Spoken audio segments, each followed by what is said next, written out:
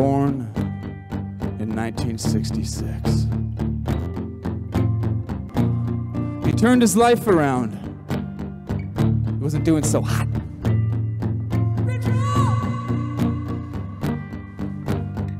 He got rid of that weight, and he gained a lot of wisdom.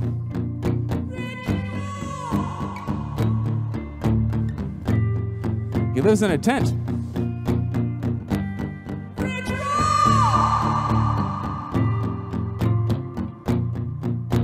Thank you all so much for playing along, and I hope you have a wonderful night. And I'd like to welcome to the stage, Mr. Rich!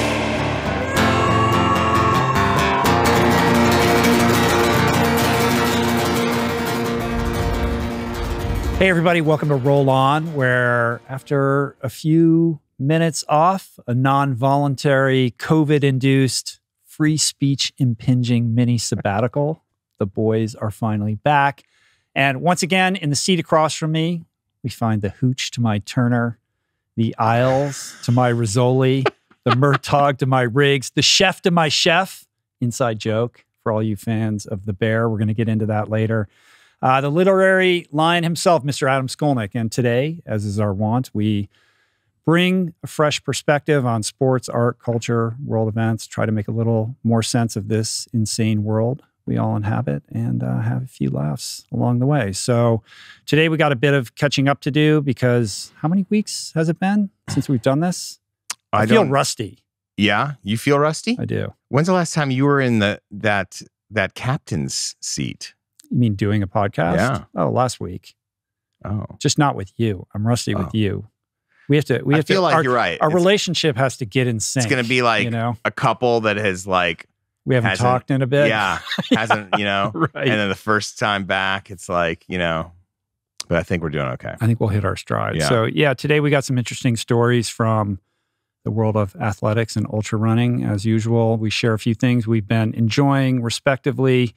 Based on the outline in front of me, which I'm willing to toss out the window and just freewheel if you want. But I'd characterize what we've kind of thought about talking about today as a pretty classic version of Roll On, an old school Roll On, if it can be old school. Yeah, a retro Roll On. Have we been doing it long enough that we can do vintage? It's a vintage Roll On. Let's see what the listening public has to say. I don't know. Anyway, they were concerned. I was getting messages saying, "Where's Roll On? Did something happen? Are you guys in a fight?" Is that did you stoke that theory, that conspiracy theory? I sprinkled it. I have a Reddit thread that you're not aware of. I did tweet out that I had COVID and we were going to have to take a break. That's right. But not everyone's on Twitter. So, well, I mean, I think one thing we should dispense with before we get into the Adam check-in. Mm-hmm. Tell us how you're feeling. COVID for the second time in 6 weeks? Why don't you check in first and we'll get into it? Okay. I'm happy to share about it. All right. Well, I'm excited to announce my new career. I've tendered my resignation at Ben & Jerry's. Is that shirt part of the uniform for whatever this new career is? No, it's just a shirt. But that might be the most Skolnickian shirt I've ever seen you wear. There you go. It's a Skolnickian by way of Patagonia. But I've been spending the last several weeks while when you haven't been returning my calls, just really connected to the LA Sheriff's Department where I've been training as a driver's license revocator. Uh-huh. And so what that means is I've been deputized with the power that if you flout the rules of the road in front of me, I can and will revoke your license on the spot. So that means if you cut me off by changing lanes or turning late onto the road right in front of me and then immediately hit your brakes, by the time you get home, you will no longer be a licensed driver.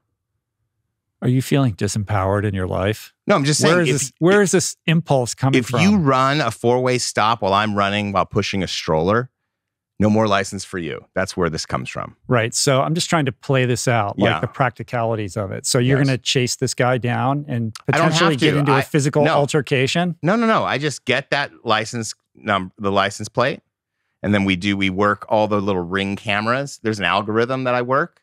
All the ring cameras that I can find, all the public cameras. We get the driver's face recognition. and immediately I can do it virtually. That's how good I am. That's this training's all about. How much time have you invested in this fantasy? Fantasy, this is a real thing. Okay. If I see you creeping along the road at rush hour traffic with a long line of cars behind you and you're looking for a parking space for you, I will issue a warning. And if it doesn't happen again, what that's are you fine. supposed to do if you're looking for a parking spot? Listen, I'm tough but fair. Is my You need point. to slow down to find that spot. I know, but there's ways of doing it, Rich. You know, we're in this together. This is a team game. Well, I might need to deploy your services Okay. because my eldest daughter, Mathis, she just got her driver's license. And Yeah. she's been driving around for all of 10 days at this point as a newly minted licensed driver. Yeah. And she already got her first moving violation. Really? So in that case, assuming your temperance for fairness, yeah, would you revoke her absolutely license? not. I might ask you to revoke I'm her not license. I'm not against speeding. Speeding has its time and place. I'm not going to revoke a license over mere speeding. Okay. It's really more about the kind of the driver that is not aware of the rules, not the one that flouts the rules for a specific So purpose. I'm still trying to get at what's behind this. This Are you this saying irritation with people that don't follow the rules? It's not really that. basically. What is the temperament? My irritation with people who can't drive. That's where my irritation you live in is. the wrong state. You should move to See, move to Germany or something. You're at that zone 2 heartbeat. Like if you see an idiot driver out there, that doesn't bother you.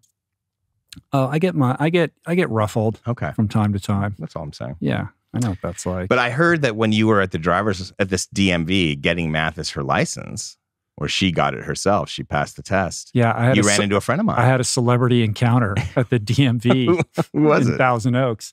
Your buddy, the Malibu artist. Carlos, Malibu artist. How was that? Was it a funny His interaction? name comes up with more regularity on this podcast than most people.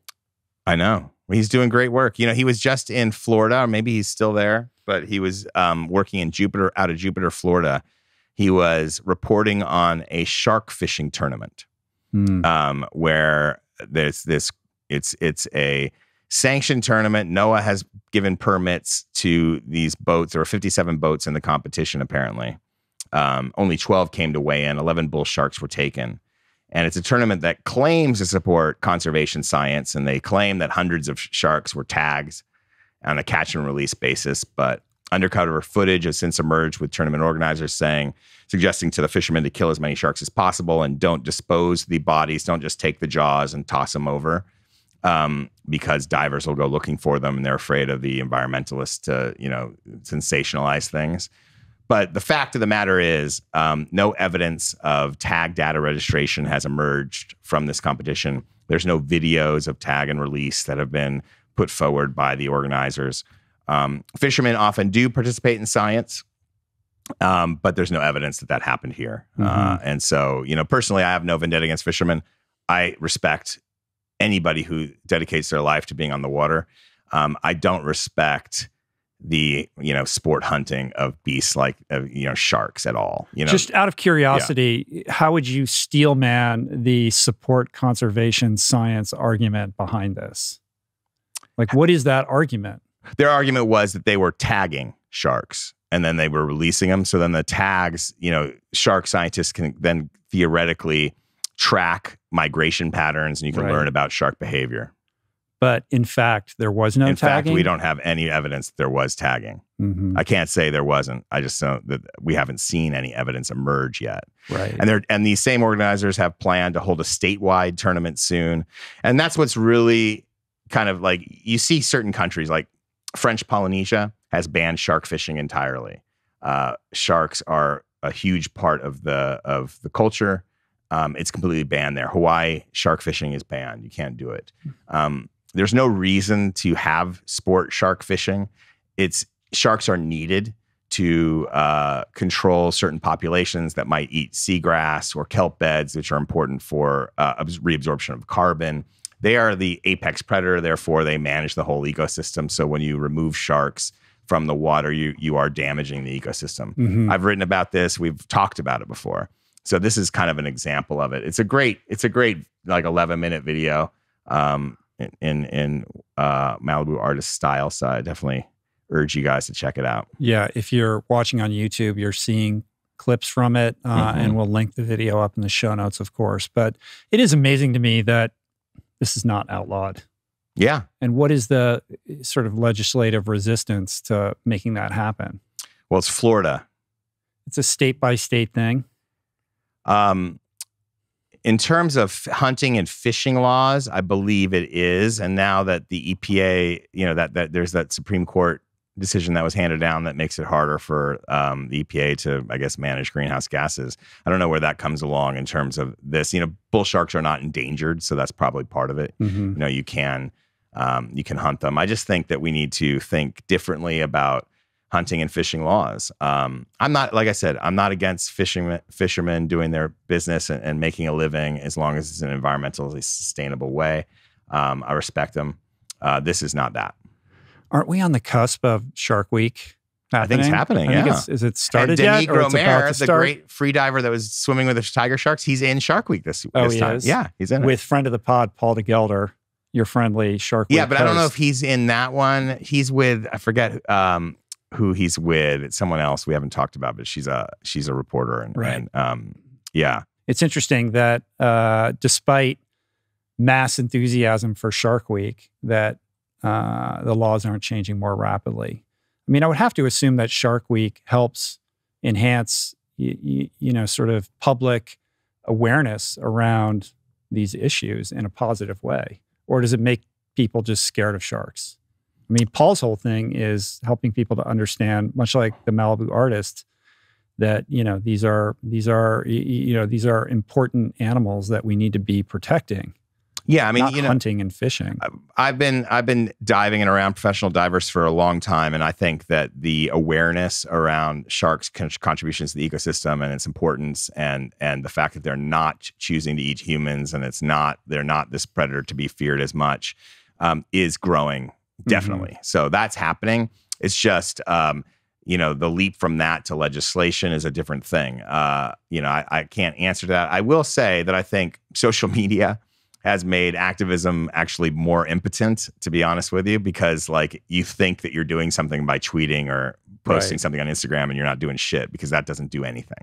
Right. So, how you can do something is talking to people who make those decisions. So that if anything, we can learn from another thing we're going to talk about soon. I don't want to, but obviously the abortion issue and Roe v. Wade getting overturned, is that those were activists that were definitely boots on the ground for years and years and years and never stopped. And so that's how change happens, not by posting about it. Yeah, it is a weird thing because you have that pressure valve release if you talk about it on social media. Right. But it's rather ineffectual. I mean, it affects culture. I suppose good if you have a large platform and a large audience. Yeah. It's important to say something and share your perspective, and perhaps that can move the needle in terms of public opinion. But ultimately, change happens through relentless pressure, boots on the ground type activism, old school style. But let's get to that later. Yeah. Most important, how the hell are you? I feel good right now. Good. It's been an interesting couple of weeks. I'll start with my visit to Boulder, which I guess was 2.5 weeks ago at this point. I traveled to Boulder to do some work with Solomon, who's my partner, longtime partner, friend of the podcast supporter. They were doing an event in Boulder to celebrate Solomon's 75 years as a company, their 75th birthday, which was super cool. And also to celebrate their best male ultra runner on their team, Francois Den, who is a wonderful human being and incredible ultra running champion who lives in France, but had traveled to the United States to get ready for the Hardrock 100, which just transpired last weekend. And so I was to do a Q&A with Francois, and there was an event at this running store, and there was a fun run and all that kind of stuff. So I went, it was great. The Q&A was amazing. I was able to do also, in addition to that, a podcast with Francois, which went really well, which we'll be releasing at some point. And also a classic on the road podcast. Yeah, from I did back too. in the day. And a real old school one with Gordo Byrne, who is a former Ultraman world champion, who I'd never met in person. He's a coach and just a wise human being and somebody I'd wanted to meet for a very long time who's inspired me and kind of mentored me from afar. And we had an amazing podcast. So why is that old school, a real old school one? Just because he was a very early and profound influence on me when I was training for Ultraman, as somebody who had his own life transformation from being kind of a heavy set investment banker, hedge fund type guy living in Hong Kong to transforming his life and performing at the highest level as an elite in Ironman and Ultraman. So he won Ultraman. He also got second at Ironman Canada. Like he was training with Scott Molina and living it like full time. Like, and he would share in the early days of the internet on his Blogger, WordPress, whatever, like stuff that he learned. And he had a little podcast at the time called Endurance Corner where he would share training techniques, et cetera. And I just learned a lot from him, and he was very helpful to me, and it was cool to be able to finally meet him. So that'll be coming out at some point as well. But the point being that I had a great experience in Boulder, and then on the flight home, I started to feel not so great. What happened? It was what was the first symptom? Just, you know, a little congestion, a little heat in the forehead, like a little scratchy, like little. Were you the guy everyone was looking at with like hate in their eyes? I was trying. I had a little tickle. I had a tickle in the back of the throat, and it reminded me very vividly of my experience flying home from Miami less than 3 months prior, where I had hosted a conference and interacted with a lot of people, and felt my first COVID symptoms on that flight. And here I was again having an analogous, very similar experience. Sure enough, COVID round 2. I think 11 weeks after I'd had it the first time. Bummer. So that was not fun. I was down for the count for 6 or 7 days, which is why we didn't have a roll on the other week. Right. I'm feeling good now, but it was interesting. It was different from the first go around. I'd be interested to hear from other people who have had it multiple times. First time I got it, I had 2 consecutive nights of pretty high fever and chills. This time I only had 1. So I thought, oh, well, maybe I'm going to get over this more quickly. But then I had a couple days of real depression and darkness. And this is something Julie experienced when she had it. Like it got really dark for her in a not great way, mental health wise.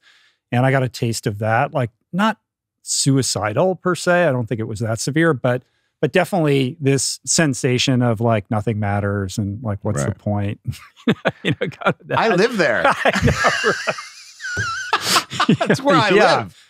Yeah. Well, I was able to crawl up into your skull for a couple days. The pessimism was looming. The dark cloud. I was take heavy. nothing matters as a point of optimism. Yeah. Nothing matters. But no, but seriously, I did see you like had a cryptic tweet in there where you were like talking about, I forget what it was. It was like, I needed that today or something like that. I wonder if it was aligned with that moment. I think so. No? I think at some point I was like, here I go, round 2 or something like that. But I don't think I shared anything truly cryptic about that. Okay. Maybe I'm wrong. I don't know. But yeah, so that was different and new the second time. Yeah. And then just, weakness, and it lingered for a while. And then when I thought I was basically on the cusp of crawling out of it and starting to feel better, suddenly I had a fever again on like day 8 or something. Did you like have that. to retest? Yeah, I was testing like every couple of days. So yeah, I was still positive, obviously, at that point. So this one lasted a little bit longer. Right. I feel fine now. But yeah, not fun. Well, that's why I sent you that COVID twice. That story that from the Thai. I'm like reluctant to even share this story, but this post on this site called the Tyee, Tyee, Get Ready for the Forever Plague, is the most depressing COVID story I've ever read. I don't know what's depressing about that graphic. Fear-mongering, image to correspond to it. But essentially the thesis of this article, and I would basically tell people not to read this, but it's basically what it says is it's not going away. Right. These variants are going to continue. The vaccinations and the boosters can't keep pace with the complexity of the always new and different variants, and this is just something we're going to have to live with. And not for nothing, once you've had it, like we're seeing the efficacy of like your own immune system response dwindling, and we're seeing more and more people with longer health, negative health predicaments as a result of repeated exposure.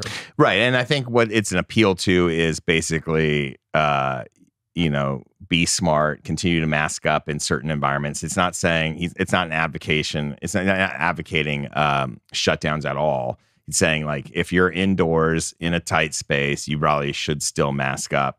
Outdoors, you're probably fine. But, this idea that 6 feet is enough is not really there either. And there is long-term help that we're not hearing about, like long-term impacts on immune system and immune response and even vital organs. So they're finding this stuff. It's real science. We're not hearing about it as much. I think people are also just don't want to bother with it anymore because, it's not really so much. That's the case. We're seeing a huge spike in Los Angeles right now. Yeah. And nobody's masked up. People are just not willing to do it anymore. Well, I think we've been abandoned in some ways in getting information from the leaders. I think it's not we've been abandoned. We don't really want it. I think we also just aren't mature enough to handle the truth. Well, we've also been misled so many times without pointing fingers. Like the public policy response has been so bungled in so many ways that there is a level of distrust, and people at this point want to just get on with their lives, and it is what it is. I mean, I don't want to believe, I don't want to turn this into a, COVID podcast. No. It's all true. But I will say that it seems that COVID might be the price of international travel these days. I've heard it from multiple people who've come back from awesome getaways that got COVID on the way back. Just a lot of people are getting it right now. You've had our swim teacher for Zuma and a couple of his and like 3 of his friends went to Barcelona for a couple of weeks. By the way, swim teachers, they get paid so well now. Are you aware of this? I taught swimming in college. Did you teach swimming growing up at all? I was a lifeguard and a coach, but I never taught swim lessons. Maybe I did briefly. I taught swim lessons. You can definitely charge a premium, especially in Los Angeles. I think I made $25 an hour at the most, like on a private lesson. These swim teachers today, and I'm not going to pinpoint her because it's everyone. I got quotes from multiple. It's like $30 a head for like a 30-minute lesson with toddlers. So they'll get, it's not $30 not for a private, for a group. For a semi-private, it's like 120. It's like lawyer money, like $120 for 30 minutes. It's amazing. And of course she goes to Barcelona, but then she got COVID and we didn't get her to, we missed another week, but I hope she gets well. Yeah. Well, one final thing on this before we move off of it. The other weird thing that happened when I had COVID was, as I've shared many times, I've had this lower back pain, but during COVID, that seemed to exacerbate. And in addition to that, I had insane nerve pain down my right quadricep. That's crazy. So much so that I couldn't move my leg, let alone put any weight on it. So I was like hobbling around, like I needed like crutches. And I believe it was a pinched nerve at L2, L3, the pinched lateral femoral cutaneous nerve. But it was unbelievably painful. And that happens from COVID? Very, very acute experience that I've never had that before. So I thought, well, maybe all the lying down in bed, created this. But I did come across some information because, of course, you Google it and then you go down these crazy rabbit holes. And I don't know if this is the case, but there does seem to be some evidence that that as a complication of COVID-19, there's this thing called acute transverse myelitis, which is inflammation on both sides of one section of spinal cord that damages the insulating material covering nerve cell fibers. So essentially, that sounds good. So essentially, like inflammation of the kind of the what covers the nerves. And that inflammation caused an impingement at L2 or L3. Does that regenerate? And so I don't know. I mean, here's a research study that you can read that I can link up.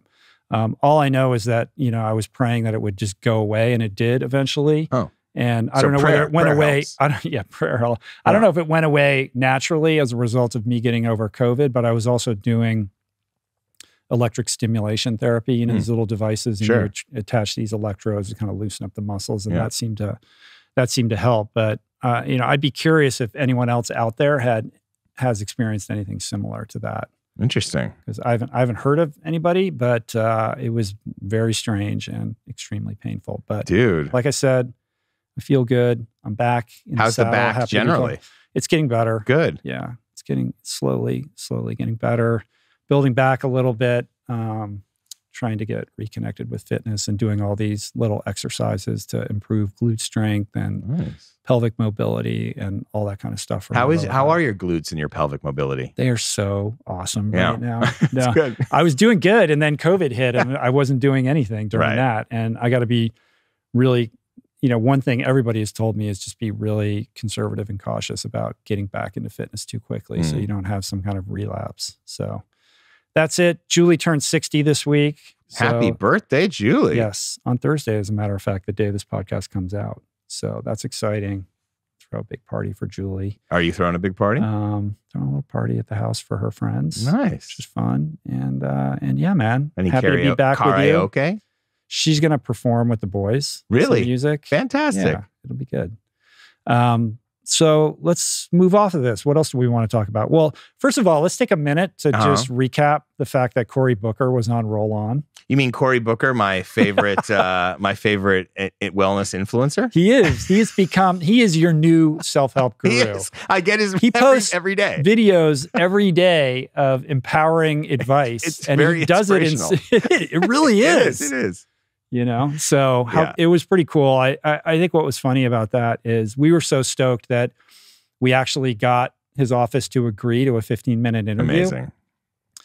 And I was like being very cautious of not trying to run over our time allotment and be respectful of him. And if you listen to it, I keep kind of interjecting, trying to end it. And he was like, no, I want to keep going. And he kept talking. And I think we went for like 45 minutes, which was unbelievable. He was fabulous, inspiring and really the voice we needed at that moment. It was really cool of him to take the time and to talk to us, and the fact that he's a listener and that he's on a run streak, inspired by Hella. It's the same thing that Jason's on, basically. Yeah, the run streak. Right. Hella's reach. Hella knows no boundaries. Right. He's just continuing to, and Hella's what, 7 years in? He just did like a birthday thing of it. Right.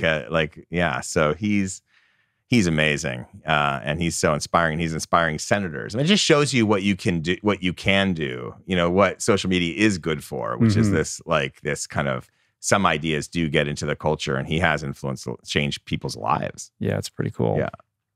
But anyway, Senator Booker, that was a great experience. And so I think we're on a bit of a jag here, because now we got Malcolm Gladwell on the podcast this week. That was definitely like a huge get. From day one, he was somebody I wanted to have on. Took a long time to make it happen, but we made it happen. He couldn't have been cooler or more delightful. I'm really proud of that conversation. We had a lot of fun. I think you had a chance to listen to a little bit of it on the way in. I loved it. It's like the perfect geek out, where you guys can just you drop into a topic and then you just immediately go deep, and then you go to another one because you have great overlap. I mean, right, but it all comes back to running. Yeah, running, and then also media. Yeah, you also have the media, podcasting too. So all of that, and his new show, Legacy of Speed, which is it's built around. I caught an episode of that, which is with Coach Bud Winter and that whole thing, and it's like a perfect Gladwell deep dive into something that we thought we understood or we've all heard about, and he shows it in such new light, which is really cool. And I think I said it in the podcast, it might be the most Gladwellian of all Gladwell projects ever, because it has aspects of all the things that he loves and is interested in, starting with track and field, but also when a certain group of people end up at the same place at the same time and some kind of magic ensues. Like, that's a big kind of recurring Gladwell trope. And the intersection of sport, culture, politics, and also, of course, the sort of misunderstood aspect of all of it, because there was a lot that was misunderstood about those protests, what they meant, how they were interpreted at the time, and what happened to those athletes as a result of taking that, really courageous stand. Yeah, I mean, I think what happened to them isn't misunderstood. I mean, they were. They were basically treated as pariah, and it wasn't respected. It was like they were widely thought that they tarnished the Olympics, and And so, I mean, that I think was very clear. And then I forget which one of them ends up in the desert as a professor or something, or as a coach. One is it John Carlos? I think it's John Carlos. I could be wrong, but yeah. I think it is John Carlos. But you reading about them later, you obviously, by the time I became aware of what happened, it always respected those guys. I mean, imagine the courage that took in 1968 to do that, and how selfless that act was.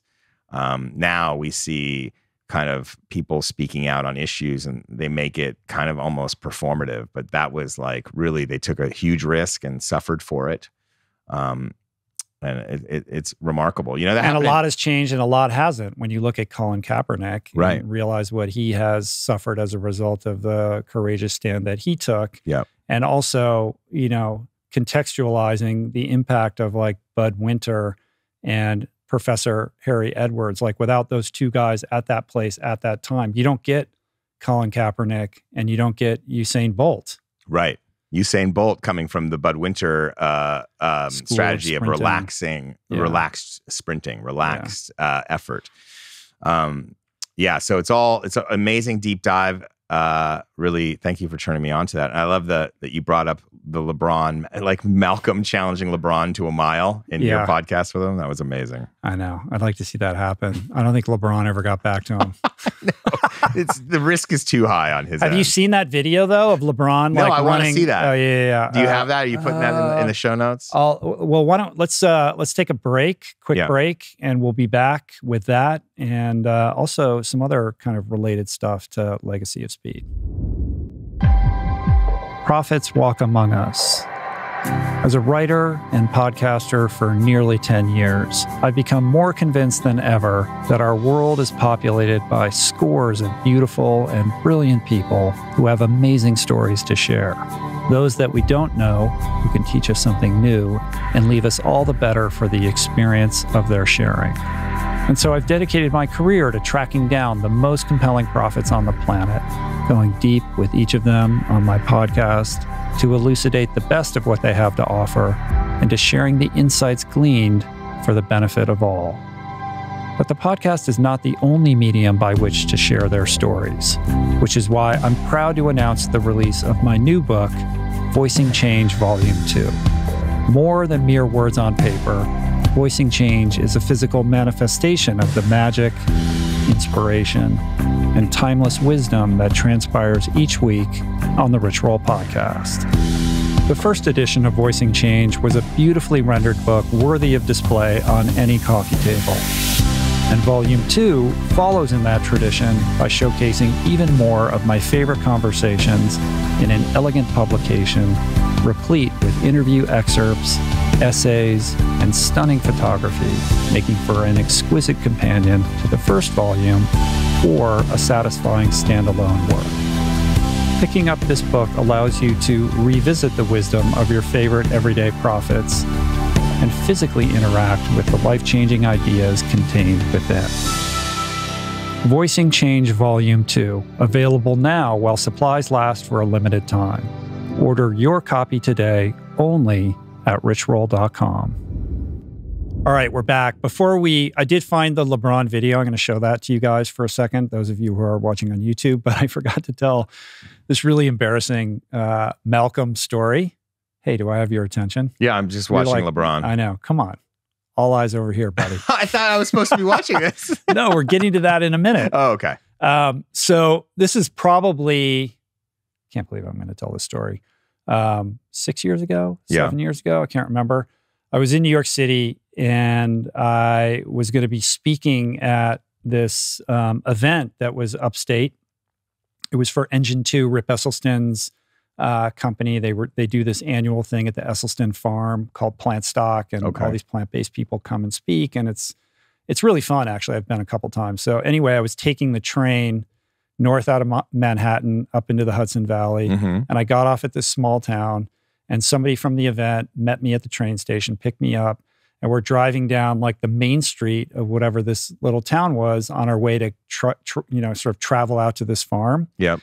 And I'm just looking out the window, and we pass a cafe, And sitting out in front of the cafe, like eating a muffin, is Malcolm Gladwell. Oh, you've told me this Did I tell you this story? Yeah. This is a great story. Yeah, go And on. it was so like the juxtaposition of like, if I'd seen him like walking down the street in Manhattan or running in the park or something like that, like I would expect, like that would be sort of to be expected. Right. Like he's in his natural environment. I didn't realize that he had a place upstate. Right. I now know that he, That's where he lives, right? That's where he lives, I think, probably all the time now. Yeah.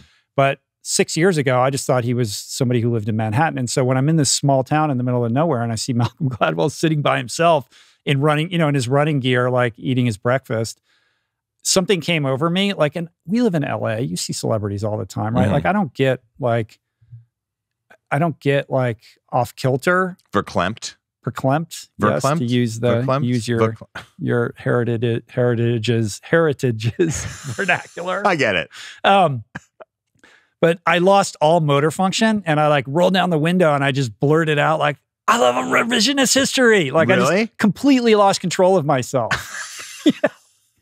And he kind of like looked over, like side-eyed me and was kind of like, like that. Did you I was tell like, him this story? No, I was too embarrassed to. And then I like kind of rolled up the window and like, then I just slunk down into my seat, like sort of embarrassed, like, oh my God, I can't believe I did that. Like I literally, it wasn't a conscious decision. It just like something came over me because like I have so much respect for that guy and I'm such a fan of everything that he does.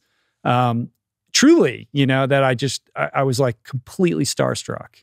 See, this is 6 to 7 years ago, before being a podcast super fan was cool.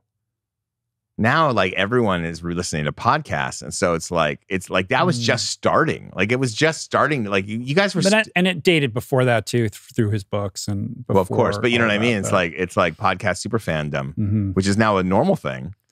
Yeah, it's weird. Listeners, that's what I want you to take from this story. Not only does he podcast, he is a huge podcast fan.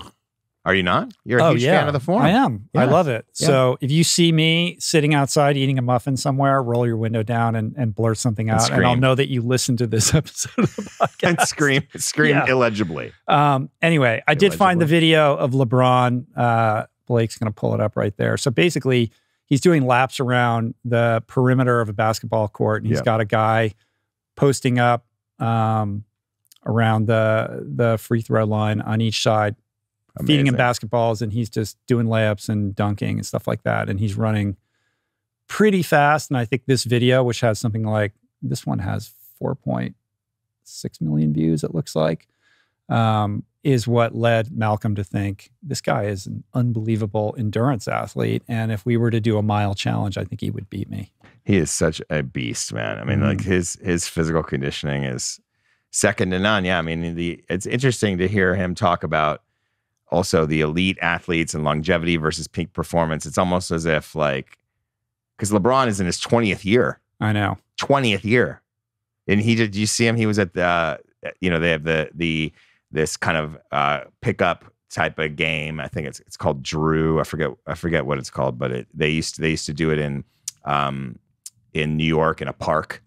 And they did it in a gym. Oh, that park down by 4th Street? Yeah. Off 6th Avenue. Mm-hmm, yeah, I know what you mean. Mm-hmm. And so now they're doing a Rucker Park or something. They'd have it there sometimes. This was at a gym. I don't know where it was. And I saw him in New York City in a gym, like working out. Was that in New York City? Yeah. And but this is a basketball scenario. So he went with DeMar DeRozan, another NBA player. And they went and played against some of these guys that are really good, but not obviously at the NBA level. And it's famous for people coming in and trying and just putting on shows. And he hadn't been there since 2011, and he just took over the gym and owned it. It was Kevin Love part of that too? He wasn't on the floor this time. Yeah, he wasn't on the floor this time. It was him and DeMar DeRozan were the two NBA guys. Yeah. Well, on the subject of legacy of speed and all things Gladwellian, I think it dovetails pretty nicely into this next story that we want to talk about, which is super interesting. So set this up. And even the LeBron mention dovetails into it, because we're talking about the greatest athlete in the first half of the 20th century. So if of his era, Jim Thorpe, who is the winner of the 1912 Olympic gold medal for the decathlon and the pentathlon. Also a professional baseball player, college football, a renowned and like beloved college football player before the Olympics, pro football player after the Olympics. He was just restored as the sole winner of his 1912 Olympic medals. And when he won them, he destroyed the field. It wasn't even close. And he was the star of the ticker tape parade down Broadway after that. Jim Thorpe is of indigenous heritage. He's a Native American of the Sauk and Fox, I don't know how to pronounce it, Sauk and Fox Nation in Oklahoma. And he grew up in those tribal schools where the kids had to cut their hair and they couldn't speak their native tongue. And similar kind of order. I don't exactly know where, how his school compares to the ones in Canada, but, a lot of children were mistreated and even died under the care of these tribal schools. There was a big controversy of these mass graves that were found in Canada. Certainly some abuse happened in America too. So he's a product of those schools, but becomes this amazing athlete, takes over the Olympics along with Duke Kanamoko, who was the other star, happened to be Native Hawaiian, and they became friends on the steamship over to the 1912 Olympics. Which is like a scene out of Chariots of Fire. Yeah, just unbelievable. These two Native guys representing America, having been, victims of America, yet also representing and showing with pride and dominating. And anyway, a year, not even maybe less than a year after winning those Olympic medals and being celebrated, he had his medals stripped because he had earned $25 a game playing minor league baseball when he needed money years before the Olympics. Which is where it intersects with legacy of speed. Yeah. And the kind of legacy of Avery Brundage, the IOC president, who had this fanatical concept of what it meant to be an amateur athlete, and his staunch position that politics and sport should never intersect. But that allegiance to this idealized notion of amateurism, played into decisions that Brundage made over the many decades that he lorded over the IOC. Obviously, this is many years prior to that, but that concept comes into play. Like, I'd never heard this story, but the fact that, like, okay, he had to pay some bills, he had to make a little money, so he picked up $25 to play a different sport, like semi-pro baseball or whatever, which was like, it's not baseball as we think of it. He wasn't now. a major leaguer. It wasn't. And they used that to strip him of his gold medals. Like, I didn't even know that had happened. And not only strip him, but that made him ineligible to again compete in 1916 and 1920. And, because at that time, the decathlon champion was the best athlete in the world. That was the revered, and it's remained that way all the way through, probably through 76 with Bruce Jenner was kind of the peak of that. But in 1912, in 1913, he gets stripped. And so what does he do? He goes and plays pro baseball. Right. And plays. What's interesting is he went to this small school called Carlisle. Right. And then in 1911, they beat Harvard in football. Right. And Harvard was the best team because of him. Because he was so dominant, and he was like a running back and a kicker. And so he played pro baseball for 6-7 seasons. And then in 1920, he decides to play pro football, and he plays till he's 41 years old. And he's like one of the best football players, maybe the best. So, this is one of the great athletes ever. And he's now been restored as the sole winner. I think it's some years after he was again restored as like co-winners, like they elevated the guys they elevated. In the 80s, they made him co-winner, like, so he had to share his gold with the people that he actually beat. And he was, I don't know, I think he was dead then already. Right. And in, when the other guys, to their credit, when they were told they won, they were like, no, they weren't really stoked on the idea of being told they won, because it's weird, because they know they were there. It wasn't their decision. They knew they got their asses handed to them. Like, now I'm supposed to wear this gold medal. Right. And so now he's restored as, what is it? 110 years later. And he's restored. It took 110 years to set matters to rights on this, which is crazy. And my sense from that article was that the reinstatement of his titles happened kind of quietly. Right. It was a Native American publication that somehow picked up on the story and ultimately how it ended up in the New York Times. But it wasn't like there was a press release or any kind of big announcement around this. And Jim Jim Thorpe, aka Bright Path Strong, which is, I mean, what a name. That's ballsy. Is golden again. Why has there never been a biopic about this guy? Can you imagine today a guy who wins, let's say he didn't get his amateur status revoked. So he wins gold in decathlon and pentathlon. Pentathlon doesn't exist anymore. There is pentathlon, but it's different in the Winter Olympics. Right. He returns in 1916 and wins again. Then he goes, like, that could have happened, right? Well, that's what that's what happened with Duke. With Duke, he kept going back. He didn't take the money. biopic is the relationship between those two guys and telling those two stories, I think. But then for Thorpe to go on, play pro baseball for 6 years, and then play pro football until he was 41. But he started in 1920. So how many years was that? 15 years or something like that? I mean, he's out of college in 1911, so it's 9 years after college. No other athlete in modern history in the second half of the century has been able to do that. The only thing you can think of is David Robinson, who was an elite college basketball player, and then he had to take a year off before going to college to be able to play pro. He had to stay in the Navy for like a year. It was supposed to be 5 years, but they let him out I think it was a year. They gave him a special dispensation. Was he on the Olympic basketball team also? I think he was. I believe he was. Yeah, but I think he was on the Olympic basketball team as a pro later when it was okay for pros to play. Right. I think this he is was different. on the 88 This is team. different. Yeah. But yeah, super interesting to read that after listening to Legacy of Speed. Yeah, he was on, I think David Robinson might have been on the 88 Olympic team and the 92. He was on the Dream Team for sure, I would think. I mean, he was that year or maybe the next think so. one. Yeah. Yeah, I don't know. Yeah. Too old to remember. Anyway, that's an amazing story. Somebody should definitely make that movie, though. Yeah. I mean, probably could find it. I wonder if there's ever been one, but there should be one, you know. Or there must be some kind of no one watches documentary movies anymore. Now it's got to be a limited Netflix series. limited series. A limited series. Or a Pushkin limited series podcast. Or a Rich Roll limited series podcast. Should we move into that? We'll see. The next story is also quite amazing, and this, created kind of a tidal wave of news across the world. It's a story about Mo Farah, the legendary track and field athlete. He disclosed in a documentary that I believe is coming out this week by the BBC that he had been trafficked to the United Kingdom from Somalia 3 decades earlier under a false name, and had been essentially a house servant for many years until he finally told his gym teacher at school what actually was happening. Yes. And apparently the authorities were apprised of this. He was able to get out of that and the like, but he's kind of quietly held this secret for a very long time. Crazy. Can you imagine being so gifted and celebrated as an athlete, but also, carrying that secret for so long, all the way through being knighted. It's unbelievable. I mean, this guy, in 2000, he was granted UK citizenship.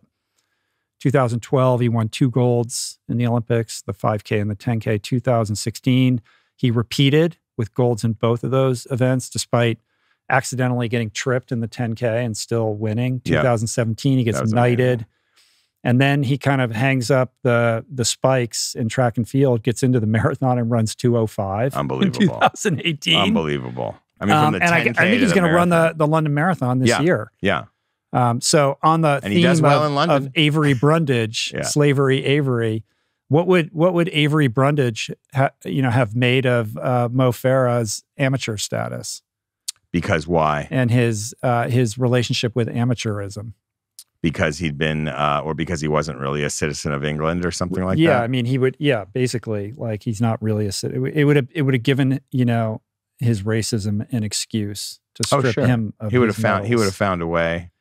But anyway, the New York Times wrote there's 2 stories in the New York Times about this. Talia Minsberg, my editor, wrote the first one which kind of came on the heels of the, right before the BBC documentary. So she was the one to kind of break this for them. And then this other one, I think it's Jerry Longman, or I don't know how to pronounce the first name. That's the second one here. How Mo Farah outran his that's someone who has covered him many times.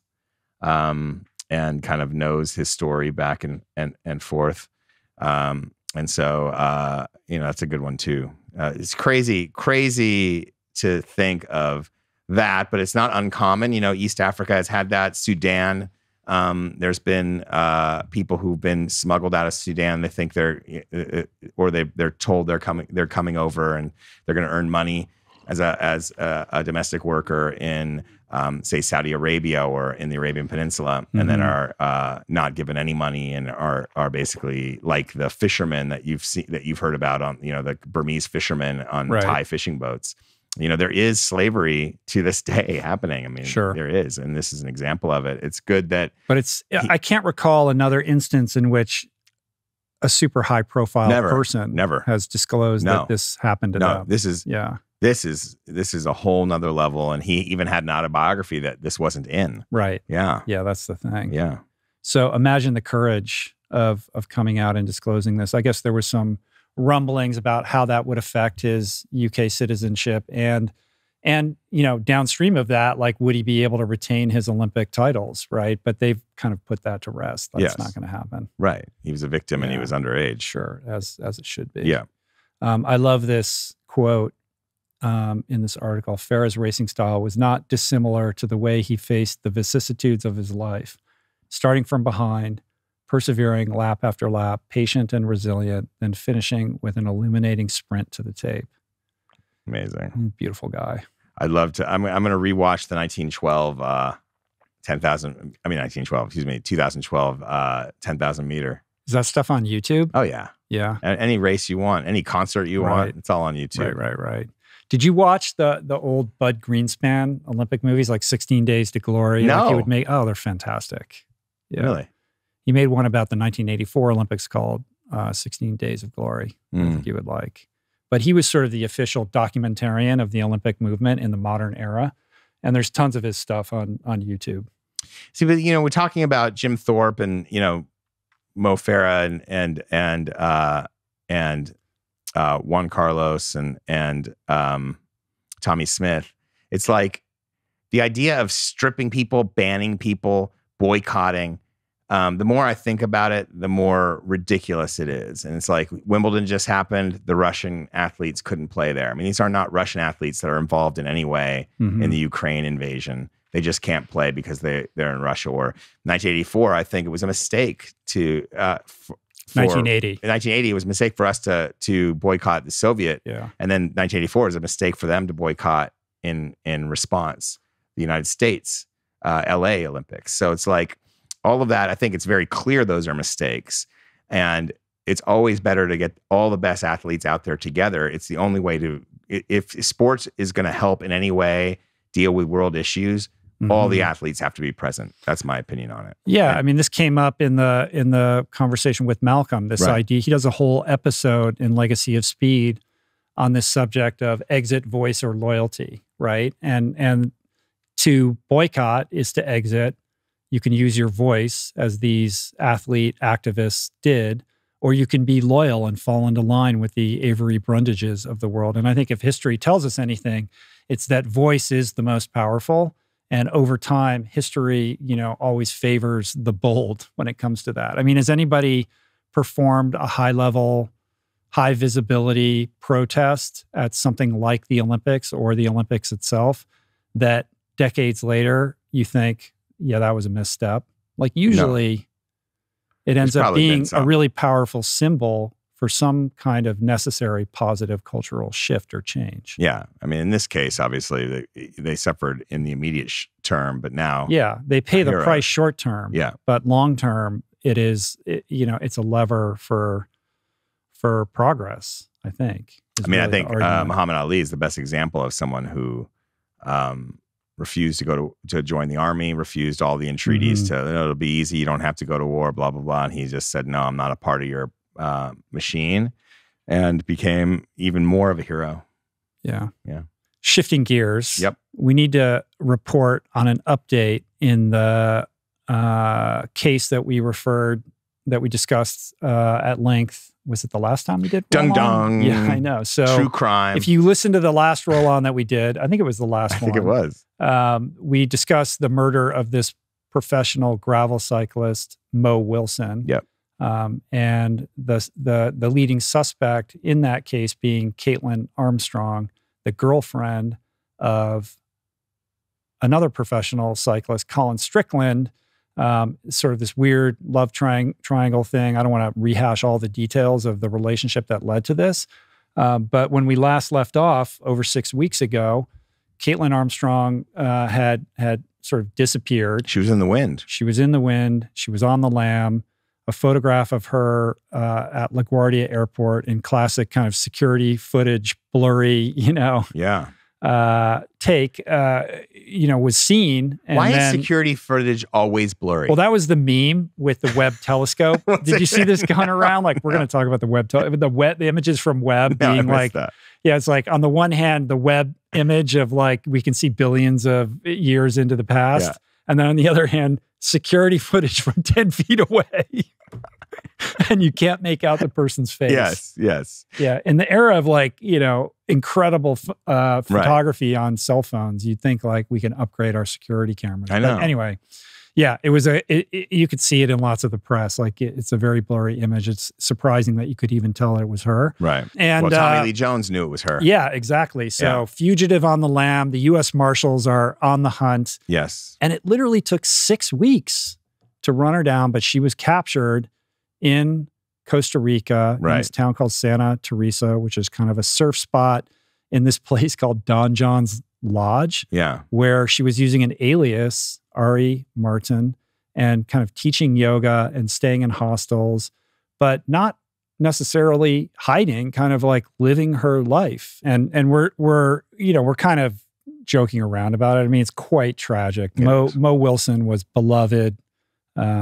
She, by all accounts, I mean, I had never met her, but she was a wonderful human being. And she was literally slain in cold blood by this woman, Caitlin Armstrong, who split.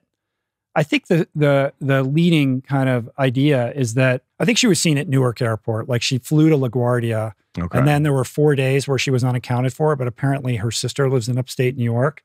And then she shows up at Newark Airport, and that's where she catches the flight to Costa Rica. She had a valid passport, just not her own. And I think the idea is that she borrowed her or stole her sister's. I don't know if that's verified. Okay.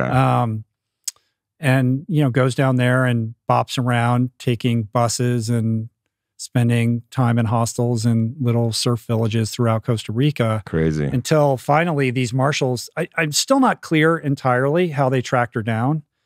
Maybe it was...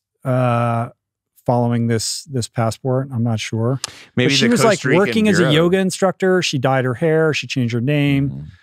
They did find a receipt for $6,300 for plastic surgery that had a different name on it. The implication being that she had undergone plastic surgery. I guess she was seen with a Band-Aid on her nose. Why would you keep that receipt? Like, can you return the plastic surgery? I don't know, for tax purposes. Why would you keep that receipt? Yeah.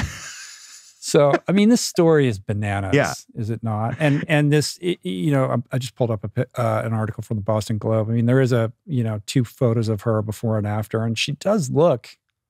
She doesn't look any different. She's got different color hair. Maybe. It depends. Smiling. I mean, you would have to know her, I suppose. Yeah. But, that looks like 2 different people to me, doesn't it? Yes.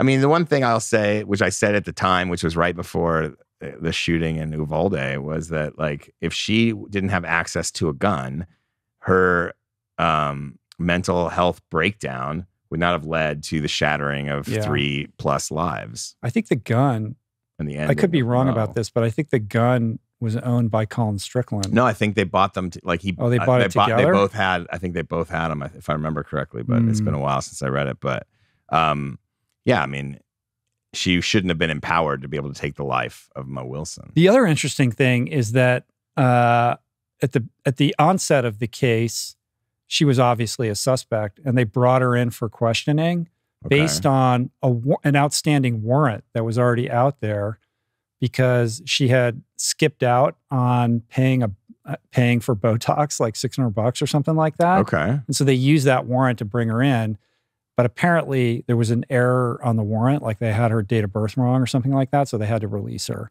So that basically, she then knew, like, oh man, I need to get out of Dodge quickly here. And she immediately went and sold her Jeep for like $12,000. And that's when she split. But did she, like, what did she think? Like, did she delude herself into thinking she was just going to build this whole new life down in Costa Rica and no one would be the wiser? What a crazy story, man. Anyway, my heart goes out to Mo Wilson's family and her friends. Sorry, I joked about it. I'm glad that this person is in custody now, and she's being charged with first-degree murder as well as a battery of other charges. Switching gears. How's that for a segue? We need some sound effects. I know. Jason, can you work on that? Switching gears. In news from the headlines of people running across the United States, another recurring old school theme of the Roll On podcast, right? Like, people tend to do this frequently. It appears. People tend to run across whole countries. I would say this person is an internet friend. We haven't met in person yet, but I'm going to get him on the podcast soon. We're trying to schedule it. His name is Mike Wardian. And he recently ran from San Francisco to Rehoboth Beach on the East Coast in Delaware. Michael is a very accomplished elite ultra runner. He's 48 now. And he's got this, giant beard, and he does kind of evoke this Forrest Gump, he does kind of vibe. Yeah, he does look like a stunt double. And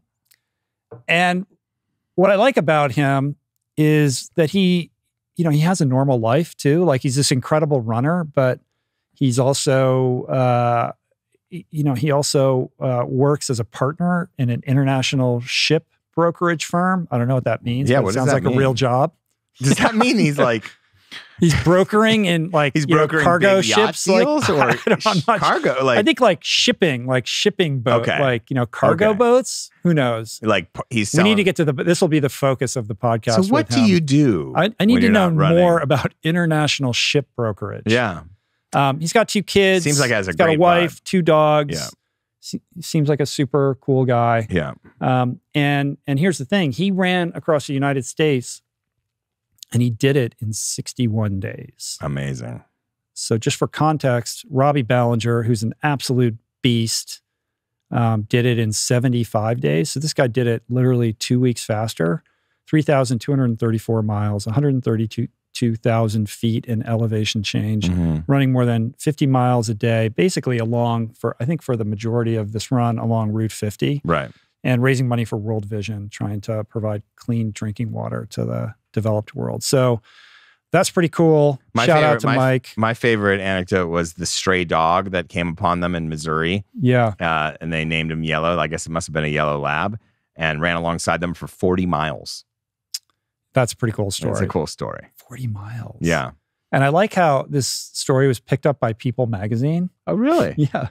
Look at that. He's got such a happy vibe. Like I loved reading about him today. It's actually the perfect thing to wash down the world with. So I would definitely click on this, you guys, in the show notes. Yeah.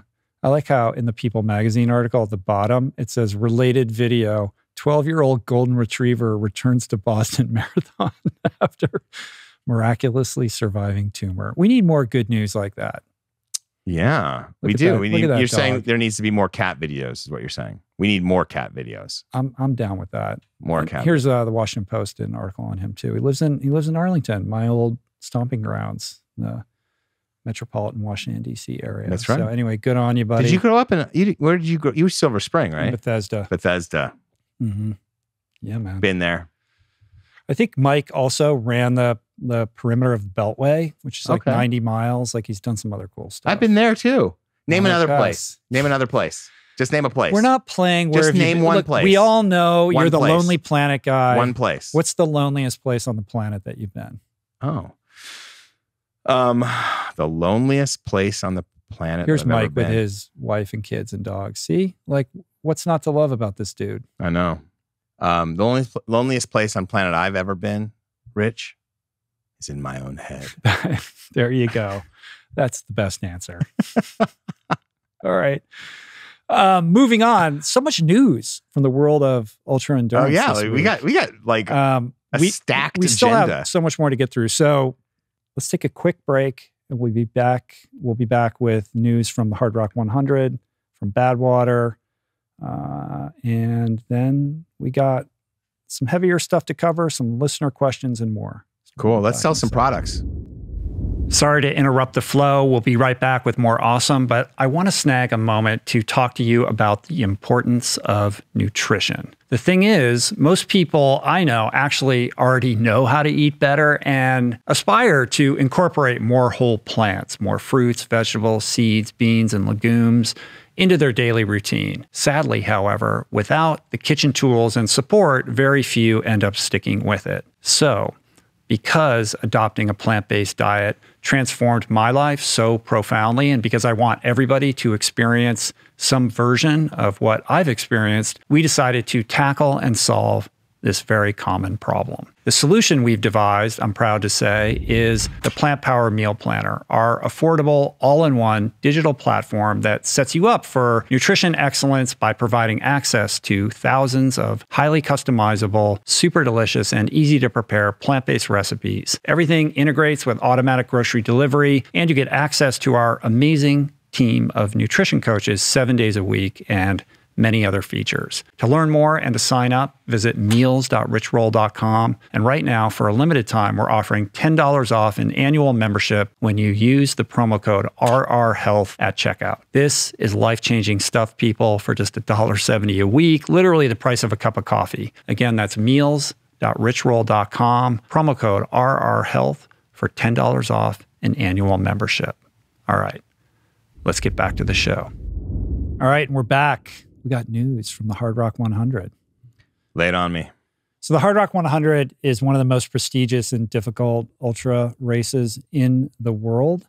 It is this loop that kind of traverses southern Colorado, San Juan Range. Oh. It has 66,000 feet of elevation gain. I've been there. And this is like a showdown race every like year. Durango, out of Durango? Telluride, Durango, Yep. Silverton. Yep. I think it starts and ends in Silverton. One year they go clockwise, one year they go counterclockwise.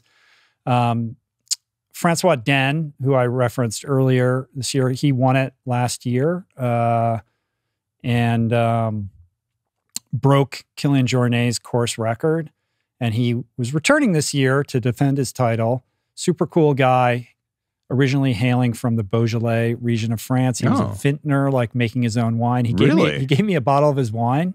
I didn't have a heart to tell him that I don't drink. Right. But super if only cool. your co-host He's drank. since moved more to the mountains, but just a really sweet guy, family guy with kids. Cool. Who's this unbelievable ultra athlete. Also super tall for and a vintner. an ultra runner. How cool is that? Yeah, very cool Yeah. dude who's just crushing it right now. And Francois he's also... Dehan. I think he's won UTMB 5 times. Like everyone knows Kilian Jornet, but not as many people, particularly in North America, are familiar with Francois, but he's just an unreal talent. How do you pronounce his last name? Den. Okay. Dehane. Dehane would be the Francois butchering Den. of it, but I think Francois Den. Francois Den. Francois. That's good. That's very good. And so it's going to be a showdown between Francois and Kilian. And they, right out of the gate, pretty much ran together throughout the majority of the race, along with this other amazing athlete, Dakota Jones. They ran as a threesome. Yep. Kind of trading lead. I think Dakota was out in front for quite some time. But ultimately, Kilian prevailed. Francois was second. Kilian broke Francois' record and was crowned the victor for the 5th time at this race. He Unbelievable. 21 hours, 36 minutes. Francois' record was 21:45 set last year. And Francois ran 21:51. So it's crazy that in a race this long with this much elevation gain, that literally, only a couple minutes separated them. And Dakota ended up 3rd in 23:06. In addition, Courtney Dauwalter finally conquered this race. Was the first to cross the finish line in the women's category. And it's also the first time that she's actually finished the race. Last year, she ran into digestive problems that sidelined her. And of course, as is Courtney's wont, broke the women's course record running 26 hours, 44 minutes. I think she was 6th overall. I could be wrong about that. But just kind of unbelievable performances around, all the way across the board. In second place was Stephanie Case, who ran 33:52. So that gives you a sense of just how much faster Courtney is and everyone else, because whereas the men's race was fairly tight, Right. Courtney won by a significant margin, and Hannah Green came in third at 34 hours, 26 minutes. But epic race, and very cool to see that. I think ultra running needs like a rivalry like this. I think these guys are friends and they get along really well. But cool to see, you know, two athletes really at the top of their game, like going tete-a-tete for, you know, almost 24 hours, 21 hours. Unbelievable. Which is cool. Yes. And then this same weekend, the Badwater 135 went down. Is it always like that? Is Hardrock and Badwater always on the same weekend? I don't know. That's a good question. Yeah. I should know the answer to that. I don't. I don't think they're generally. I was surprised to see them on the same weekend. So this is 135 miles through Death Valley and up the Mount Whitney portals. Everyone knows about it being like, you know, the race that's in the hottest place on earth. Temperatures can reach around 120 degrees. There's stories of shoe soles melting on the pavement, et cetera. But there's also an unbelievable amount of elevation gain. Yeah. And that last 13 miles, when you're going up the portals, you've probably been up there, right? I've been there. It's steep. Yeah. Like you're literally going straight uphill. Yes. For the last half marathon. I can't imagine running of this insane race. Or even walking it. Harvey Lewis, friend of the pod, won it last year. He came in, he got fourth this year, I think, right? I don't want to get that wrong. He finished his 11th Badwater in fourth place. He ran 27 hours, 16 minutes. Unbelievable. But really cool. His partner, Kelly Odell, completed her first Badwater in 46 hours and 57 minutes. There's a 48-hour cutoff. Yes. So she made it, you know, within an hour of that 48-hour cutoff, which is really cool. But the winner was the course record holder, Yoshihiko Ishikawa, who won for the second time. He negative split the course, which is unbelievable, running 23 hours and 8 minutes.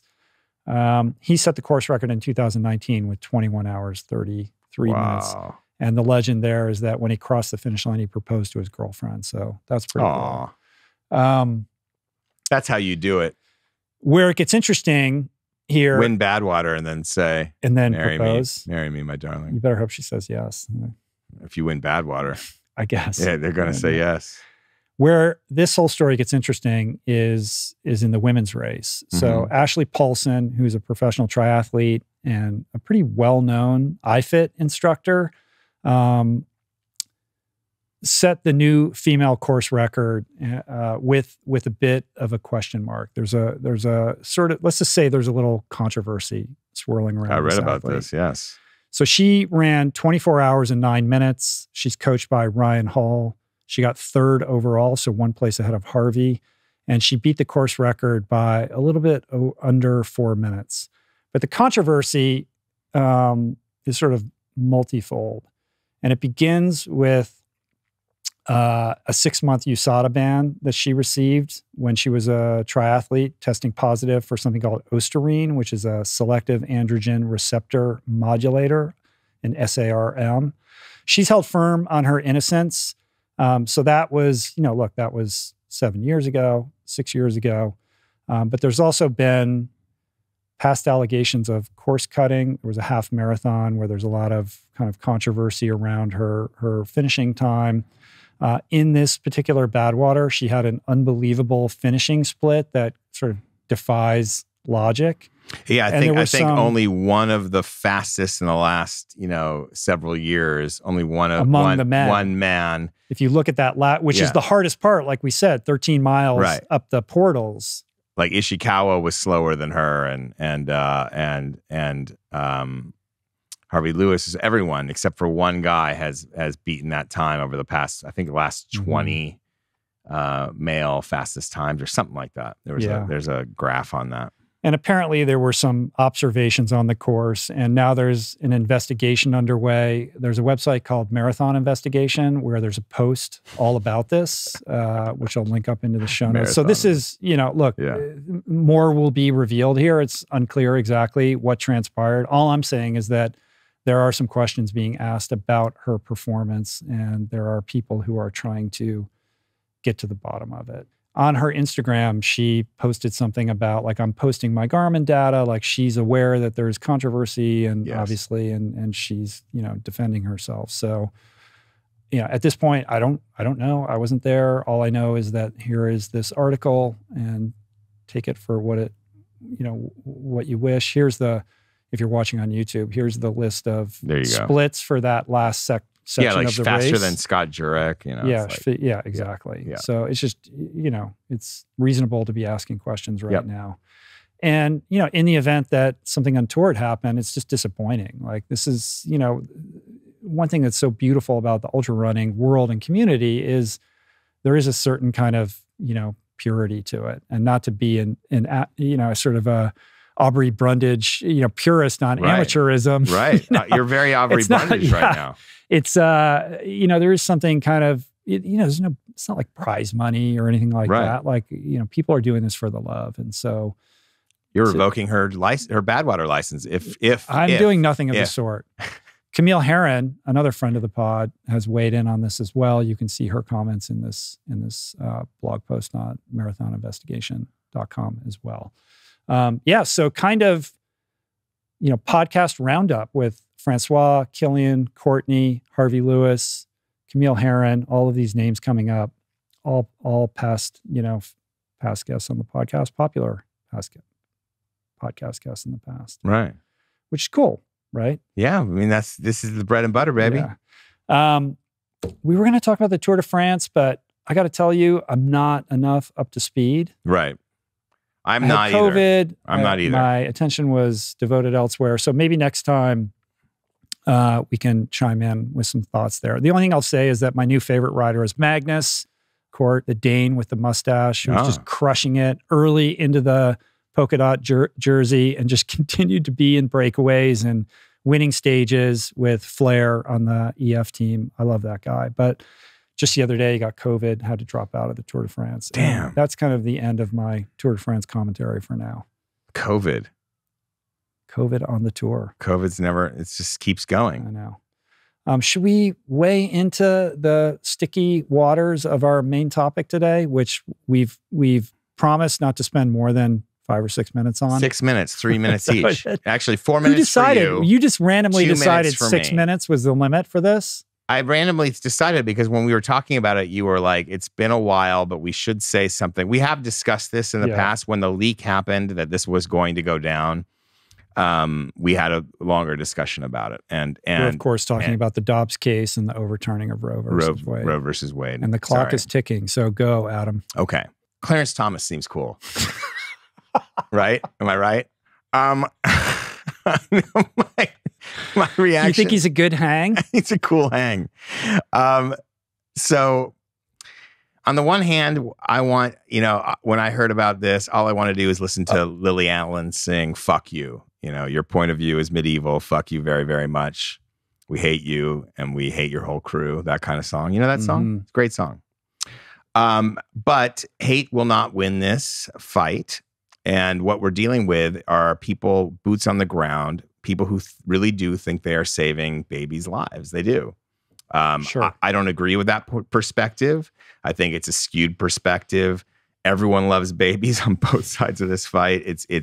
There's something grotesque about trying to suggest that one group of people likes babies more. It's ridiculous. But that said, that is their point of view. So like we need to be able to meet that with love as well. And we have to understand that. So, you know, they're unified in their purpose.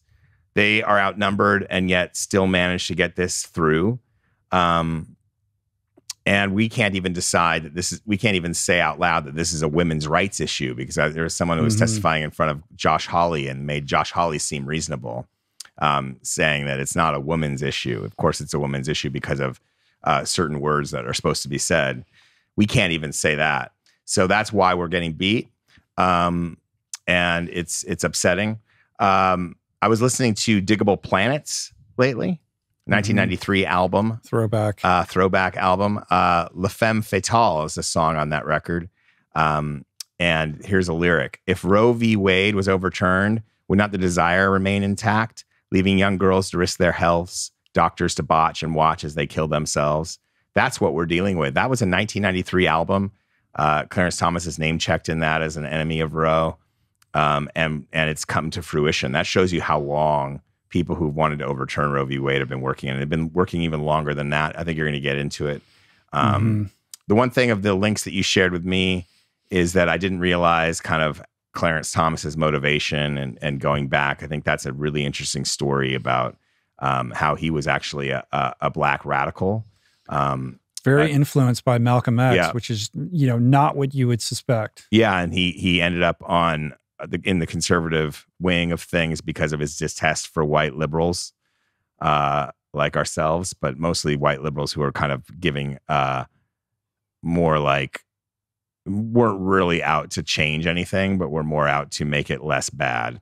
At least that's what this article kind of is written by, I think, Columbia law professors. It's a very interesting opinion piece. I highly recommend it. It was very eye-opening. It's important to know where people are coming from, but in the end, this comes down to a human rights issue. And, on the one hand, you can't tell people not to carry a gun. You can't tell people to wear a mask, but you can tell women what to do if they get pregnant by rape. I mean, it's grotesque. Yeah, another interesting kind of nuance to this article is the extent to which the left has attacked Thomas in, a pretty bald-faced racist way, right? Yeah. The party who's meant to be for the expansion of human rights, like sort of defaulting to some, not so great behavior. Phrasings. Yes. Yeah. But yeah, listen, I'm pro-choice. I believe in a woman's right to choose. I think this decision is wrong-headed for a multitude of reasons. And it's dispiriting and disappointing and frightening. But I think it's important to understand the context in which this exists. It is, in many ways, the culmination of, a 50-year campaign to undo Roe versus Wade. And they have succeeded in that by having a very long-term strategy that dates all the way back to the 1970s. And I think what is truly fascinating about all of this is the history behind the anti-abortion movement.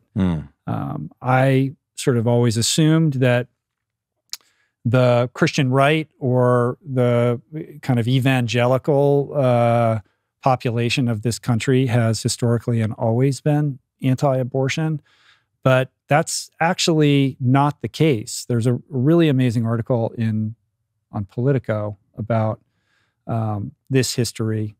It's called The Religious Right and the Abortion Myth, and it really unearths the beginning of conservative activism in this terrain. And basically what happened was that in the 1970s, these evangelical churches were attempting to double down on segregation. And in response, the IRS was going after them with the one tool that they have, which is to revoke their tax-exempt status, to sort of strong-arm churches to abandon their segregationist policies.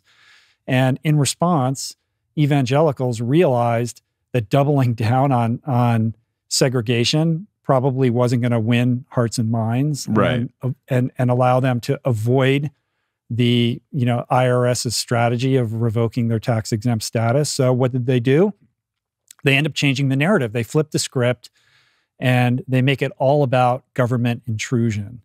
And they're the kind of tip of the spear for that government intrusion narrative was adopting anti-abortion as the cause to rally their base and garner support. And they were very successful in doing that, because prior to that, where it gets fascinating is that prior to the 1970s, the church, and we're setting Catholics aside, actually cared very little about abortion. And as the history kind of bears out, they supported it in many, if not most cases. Right. This was not a thing. Right. Until this IRS, kind of that's the whole point. Situation. It's like the reason people think they're saving lives of babies is because they've been convinced of that. It's not, and that starts here. That's where this comes from. Mm-hmm. This idea that that's how they whipped people up into a frenzy and it's funny that they did this to avoid government intrusion into their affairs. That's nice. Yeah, it's super interesting, Yeah, right? yeah. Yeah, the irony there Yeah. is pretty palpable. So here we are. It's retrograde in so many ways, and it's I don't even know where to begin. We've already sort of eclipsed our 6 minutes, but there's plenty more to say about this before we move on. I think it's going to be really interesting, like how this gets played out and how it will ultimately end up getting enforced state by state, right? I think, obviously if you're well-heeled, you're going to be able to get access to an abortion. Yeah. If you're in a red state or a state where it's outlawed and it's difficult, we're already seeing situations in which women are being persecuted, medical practitioners are being persecuted, and the kind of next culture war is how are we going to regulate and police the abortion pill? Because a huge percentage of abortions carried out in the US and internationally is via this abortion pill, which is a 2-pill regimen. The first is a hormone blocker to kind of arrest the conception. And the second is what causes the discharge or the hemorrhage. And that pill is by prescription. And right now, there are kind of online telehealth sources for that are overseas, that are in states where it's legal. So what's going to happen when all of this goes into effect, and in many places it already has? What is access to those pills going to look like? And how are states going to enforce or regulate that access? Are they going to go after the women? It's not possible, right? So we're going to enter this weird prohibition era type situation where either people are going to be, kind of under the table trafficking in this stuff, or there really will be a true black market. But networks are going to get set up to provide people with access to this. And I think a very likely scenario is that a lot of women will end up, and I'm not recommending this, but they'll be able to get access to that second pill because it's prescribed for ulcers. And if you go to your doctor and say you have an ulcer, you can get the second one. And there seems to be some efficacy in using just the second pill without the first. If you do it within the first 10 weeks, I think is the window. Yeah. But not recommended, right? So we're going to enter that era of, kind of backroom dubious practices that are driven out of desperation. Re-enter that realm. Yeah, re-enter, of course. Yeah. Yeah, I mean, it's people are not going to stop having sex. No. And they're not going to stop. There's not going to be a halt to unwanted pregnancies. No, they happen. And we don't, it's not like this is being met with an increase in funding and intentionality going into federal and state programs to, support children who are born in such circumstances, or mothers who are in a predicament of having to suddenly raise a child that they didn't really want to raise. No, because the people that are in favor of these kinds of anti-choice measures also are anti-welfare state stuff. So you're never going to see that. You're never going to see. The concern ends with birth. Yeah. And it's interesting. Like, there could be some weird cases that come up. Do you see that woman who was in a carpool lane pregnant and got pulled over by a Texas you Texas shared that with me. State Explain that trooper or something. Yeah. And she said, he's like, where's the second person? She pointed at her belly. And basically she now has a line because she was using that same legal argument. Which is personhood. Personhood of the fetus. And so she technically could get out of it on personhood. She was in the fetus. HOV lane, right? The carpool lane. Yeah. So, pregnant and the women, cop was not having it. But she's like, either this is a person in my belly or it's not. Right. If it's not, then that upends the entire argument around. Right. So that kind of stuff could happen. I like Malcolm, bring it back to Malcolm, his take on this is basically that we have this, the Supreme Court is unchecked. They have too long a life. You need term limits. Ezra Klein had an 18-year term limit suggestion in his article, which is what gave rise to Malcolm writing about this in his newsletter, OMG, which is, I recommend it. It's a fun read. OH, Yeah. And it's always a quick and fun read and educational. This one is, he thinks that every year, the longest tenured judge should have to retire, or I guess it wouldn't be called retired, it'd be stand down.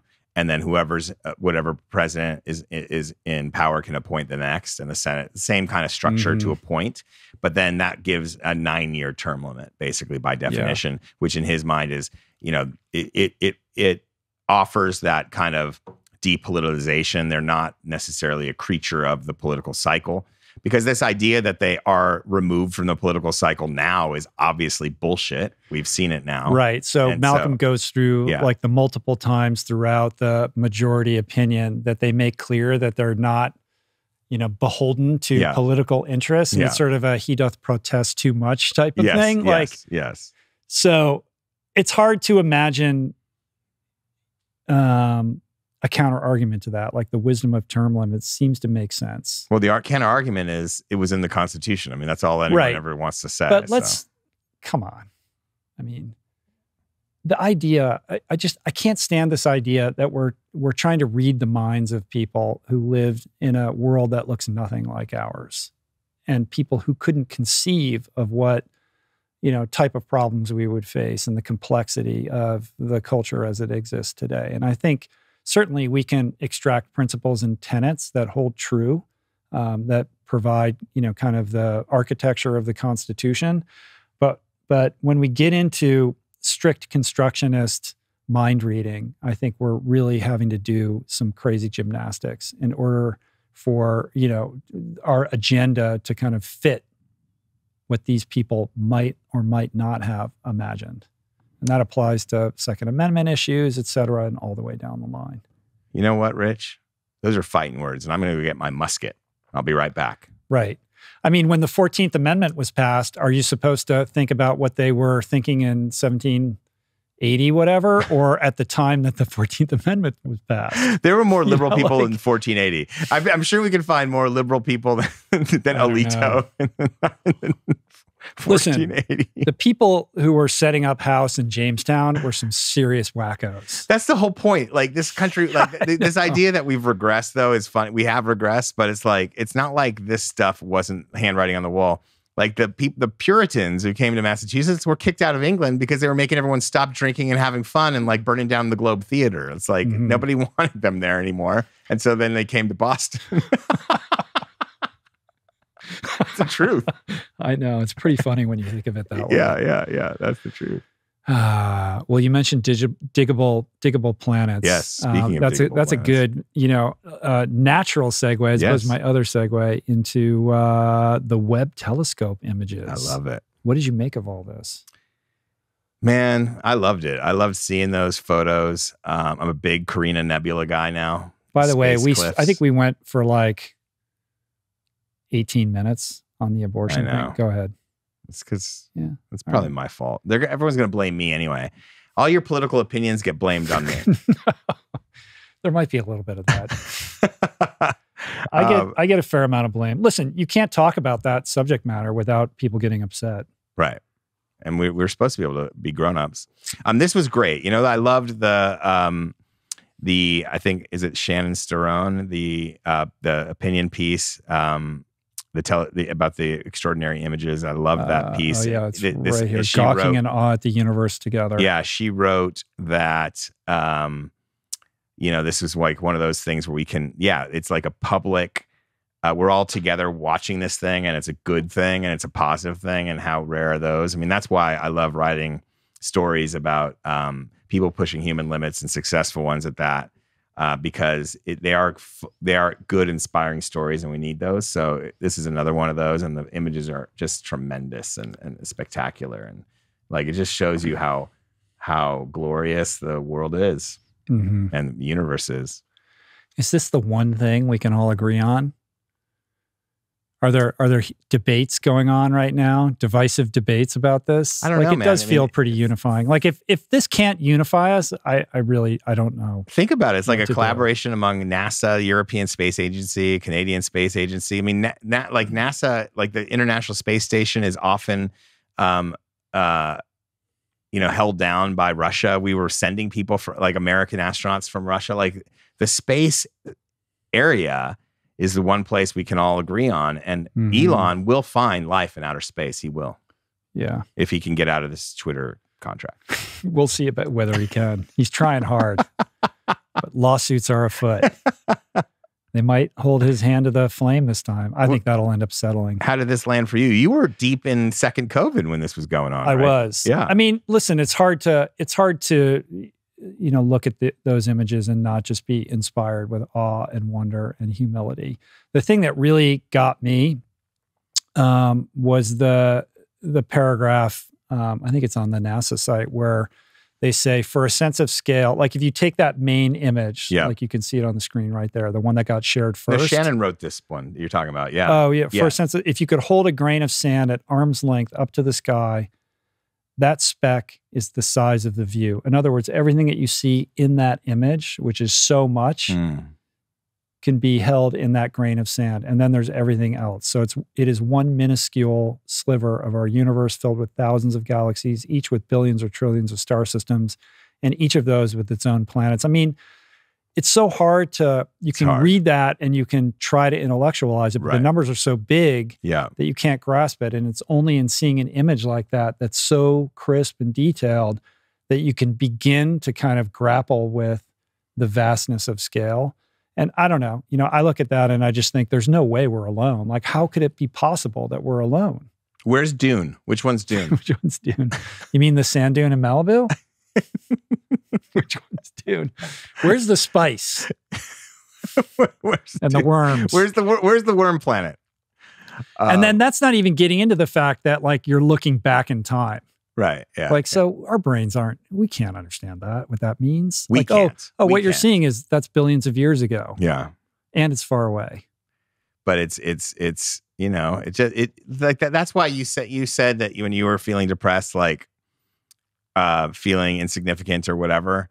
That's what I mean by it. Like that's where feeling insignificant is a positive thing, right? Like the humility aspect of it, but also just the fact that you are just this one note in a concerto. And it's like, it's a beautiful thing to think of yourself that way. It's freeing. It's liberating. I don't find that depressing at all. No. I find that to be, calming. Yeah. And like your problems are smaller than that grain of sand because you're a grain of sand. So nobody really cares. So why are you caring so much? Like, and that's not to say to not take your life seriously or not take yourself seriously or contend with your own issues. I think you should, but the stakes we often put upon ourselves and the pressure is so high, and it doesn't have to always be that way. You know what I say, Adam? What? I say, Cory Booker, look out, because Adam Skolnick is coming for your crown, your inspirational self-help guru crown. What? No. Yeah. No. You just delivered an awesome monologue. I delivered a rich roll. I opened a can of rich roll. Clip that. I opened a can of rich roll. There's your reel for Instagram. See if I can get Camiolo to cut it. I love these Webb images. I mean, it's really just absolutely stunning. Cool. And yeah, man, it's cool. It's cool that we live in a time where stuff like this is coming out. You know what I stumbled upon? I was at the what's the museum down in Westwood. You know what I mean? The art museum in Westwood. Mathis was just there. The hammer. Yeah. There's a Barbara Kruger exhibit there right now. Yeah, there's something going on, and there's like a moon thing. We were at this. I just stopped into the gift shop. I love a museum gift shop. Who doesn't love a museum gift shop? The best gift shops. The best gift shops. There's always some kind of weird clock. They're always trying to reinvent the clock. The clocks are completely useless now. But I picked up this cool book. I'll show it to you. But it's basically all these from all the Apollo expeditions, all the Apollo missions, the photographs taken by the astronauts themselves, and then edited in a certain way, and with like kind of excerpts and writings from E.B. White, who was covering the Apollo missions for the New Yorker at the time. He's got one essay in there, and then there's other writings. But it's just so cool to see these images of the moon, like a moon rock in the moon desert, the Earth rising above the moon. And it just makes me feel so good. And watching when Zuma looks up at the moon, it's like the greatest thing in the world, right? It's like that simple stuff. So like something about space just still hits us. I love it hard. Yeah. I mean, as we talked about earlier, I grew up in the Washington, D.C. area. in Bethesda, which is a suburb of Washington. And I still remember when the Air and Space Museum opened and what a big deal that was and how cool it was to go there. And at that time, there was the subway didn't reach all the way out to Bethesda. But when it finally did, then I could take the subway as like a young person and go to the Air and Space Museum with my friend, like as young people, like without parents. And I used to go there like all the time. Like I have that museum like imprinted in my long-term memory. I just loved it so much. Yeah. Oh, a little rich rocking around the museum. They had a Star Trek exhibit, and then like, the lunar lander and the Spirit of St. Louis, the original Eames film, Powers of 10. Yeah. You know that movie where like I just, oh man, it was very influential on me as a young person. Still my favorite museum. Let's just go be astronauts, huh? Let's just leave this behind.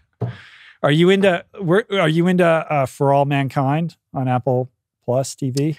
Which one is that? Is that the one with That's the one where they go, Jared Harris? It's the alternate universe where the Russians win the space race and then kind of what happens as a result of that. So it's by Ronald Moore, the guy who created Battlestar Galactica. No.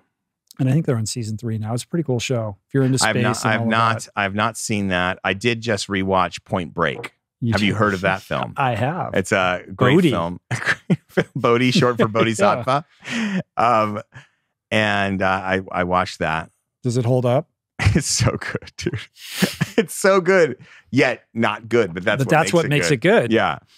All I can say is I'm going to watch everything Anthony Kiedis is in from now on. I forgot how great he is in the movie. I love him. He's probably in a bunch of movies and cameos. I'm going to start watching him. Yeah, it's funny. He gets shot in it. He's so good. He's perfect. How's Keanu? Listen, man. I love Keanu Reeves. Don't come at my guy. Don't come at unless you have Keanu positive Reeves. things to say. I love Keanu Reeves. I also think Patrick Swayze put on an epic performance. He's amazing. Underrated master. Yes. Of the cinematic arts. Yes. I heard a rumor that he got so into skydiving that exit is actually his exit. He got super into it during the filming and did a lot of it. And like, he's literally skydiving himself doing stunts. So that's pretty cool. Maybe we should do a whole episode breakdown of Point Break. I was wondering, did Rewatchables do Point Break? They had to have. That's a good question. If they haven't, it would be shocking if they haven't. Not recently, maybe way back in the archive. I can't imagine they haven't. I mean, that's right up Bill Simmons' alley. But that end when Keanu is satisfied that he's going to get Bodhi or Bodhi will get got by the huge swell at Bell's Beach, and he just tosses his FBI badge aside into the shallows, and he's like, I'm done with this bullshit. I was thinking, in real life, you keep that badge until you get to U.S. Customs. You get through Customs. Only then do you toss. Because there's no, remember, keep in mind, this is a long time ago. There's no... Pre 9/11. Yeah, it's pre 9/11. So there, and there's no, what's it called? The global entry. No global entry. So you have to wait in that line. Trust me, you hold on to that badge until you get Keanu, stateside. One phone call. Don't overthink it. It's not Keanu. It's an FBI agent. Right. It's what's his name? All right. We're done talking about that. Okay. Sorry. But I do want to share one thing that I really enjoyed. Yeah. I binged this entire series while I was laying in bed with COVID, which is The Bear on FX. Yes. Have you watched all of it? I'm 7 out of 8. Done 7 out of 8. We're saving the finales tonight. Is so fucking good. It's my favorite new thing. It's good. And each episode is under 30 minutes. Like right. I think there's 8 episodes. I don't get commercials anymore. Yeah, we were talking about this the other night. You're like, I hate the commercials on Hulu. What are you doing, dude? I thought everyone got commercials on Hulu. You got that Goggins cash. You can pay $6 a month or whatever it is, $10 a month. At least for a limited time. You can cancel it later. Yes. I won't cancel it. I love The Bear. Bear is a story of this young chef who goes to New York, chefs at, under the greatest chef at the best restaurant in the world. Yeah. It would appear that he was a sous chef at Noma. They talk about Noma Chef a bunch de cuisine, of times. I think. Chef de cuisine, just below executive chef. Right. Yeah. There's cameos of the Noma cookbook and the Noma fermentation book, which was written by David Zilber, who's somebody that I had the opportunity to meet, and I've been to Noma. I love how they kind of make fun of 11 Madison Park too. Yes. But basically it's the story of this guy who was really on this trajectory towards chef superstardom. He was best young new, he won a James Beard Award, and right? Food and Wine's best young new chef or something. And his older brother dies. His brother had a history with addiction, and he moves home to Chicago and takes over the family-owned sandwich shop. Kills himself, the older brother, I think. Right, yeah. Commits suicide. Yeah. And he takes it upon himself to try to get this capsized enterprise back on its feet and perhaps even do something interesting there. And it's sort of a comedy. It's sort of a drama. The performances are just off the charts. Jeremy Allen White as the chef. Eben Moss Bacharach as, like, they call him the cousin. I think he's just like a friend who works there. He's kind of a hothead. He was like the best friend. Yeah. Of the older brother. Yeah. And then he had been running things in the absence after it happened. So he stayed in charge of basically, the chef came in and started ruffling his feathers basically. Right. And just crushes the Chicago accent. And you had said he's like shades of a young Gary Oldman from State of Grace. I think so. That's accurate. Yeah. Not as maniacal as that, because he's not a killer, but he's but certainly flying off the operatic. He acting. has the juicy part. Oh yeah, you know, he's and amazing. he just absolutely crushes it. Amazing. People would know him from Girls if you watch that show. He had a part in Girls. He's a phenomenal and actor. Oliver Platt's brother, or Oliver Platt, has a great part in this as well. What's interesting is that Oliver Platt's brother, Adam Platt, was he just retired, but he was a food critic for many, many years. He was the chief food critic for New York Magazine. And when I went to Noma with Jeff Gordonier, I was also with Adam Platt. Okay. It's cool that, like, Adam's brother Oliver is in the show, which is about food. Oliver Platt's never been better, in my opinion. He's fantastic in this. Yeah. So I love everything about this show, particularly episode 7. We don't need to get it. I want people to experience this show without us spoiling anything. But episode 7, just bear in mind, the entire episode is one shot. It's a tracking shot for all of 28 minutes or something like that. Yeah, something like that. Unbelievable cinematic achievement. And the tension, the humor, the pathos, like everything about this is just wonderful and exactly what you would want from the best of what television has to offer. What about the fact that it's like, I mean, not for your listeners or whatever, but it's basically a French dip restaurant, right? Like that's it. It's like a steak. It's like a roast beef sandwich and hot dog joint. Yeah. I mean, it's a classic hole in the wall, family owned, sandwich shop, so neighborhood sandwich shop in Chicago. Right. Do those seared beef images actually make you kind of like, you know how they're shot in a way to make you past it? I'm over it. You're past that? Yeah. Not even a but little I've bit. Listen, I've spent my fair share of time in spots like that, particularly like Philly. Like you go out drinking, you're in Buffalo or you're in Philly and you want that cheesesteak late night. Yes. Like this is where you go. So here's my one critique of the show. Uh-oh. Why is it only open from 3 to 10? There is a weird thing about that. Yeah, like it's a sandwich shop. Like Philippe's downtown is open at like 9 a.m. or 7 a.m. or something like that. It does seem that they don't open until like 3 o'clock or something. They open at 3. They go 3 to 10. But is it possible that they have an earlier shift and then they close and then they reopen? There is something weird about the hours, and it says 3 to 10. This whole time for the first several I understand episodes, the late night, but they're not open till like 2 in the morning either. So that's my whole thing. They miss lunch. And who wants a sandwich for dinner? That's my point. And then they're not open when the bar's closed. No wonder they're struggling. That's what I was saying. This whole time I was saying to April, I'm like, but when do they open? I couldn't figure it out. And she was like, and she couldn't figure it out. We couldn't. And now they're open 3 to 10. Sorry, spoiler alert. They're open 3 to 10. There it is. It's been a good time for me to watch it. Pull up that page I just put up so people can see who have not heard of this show. Yes.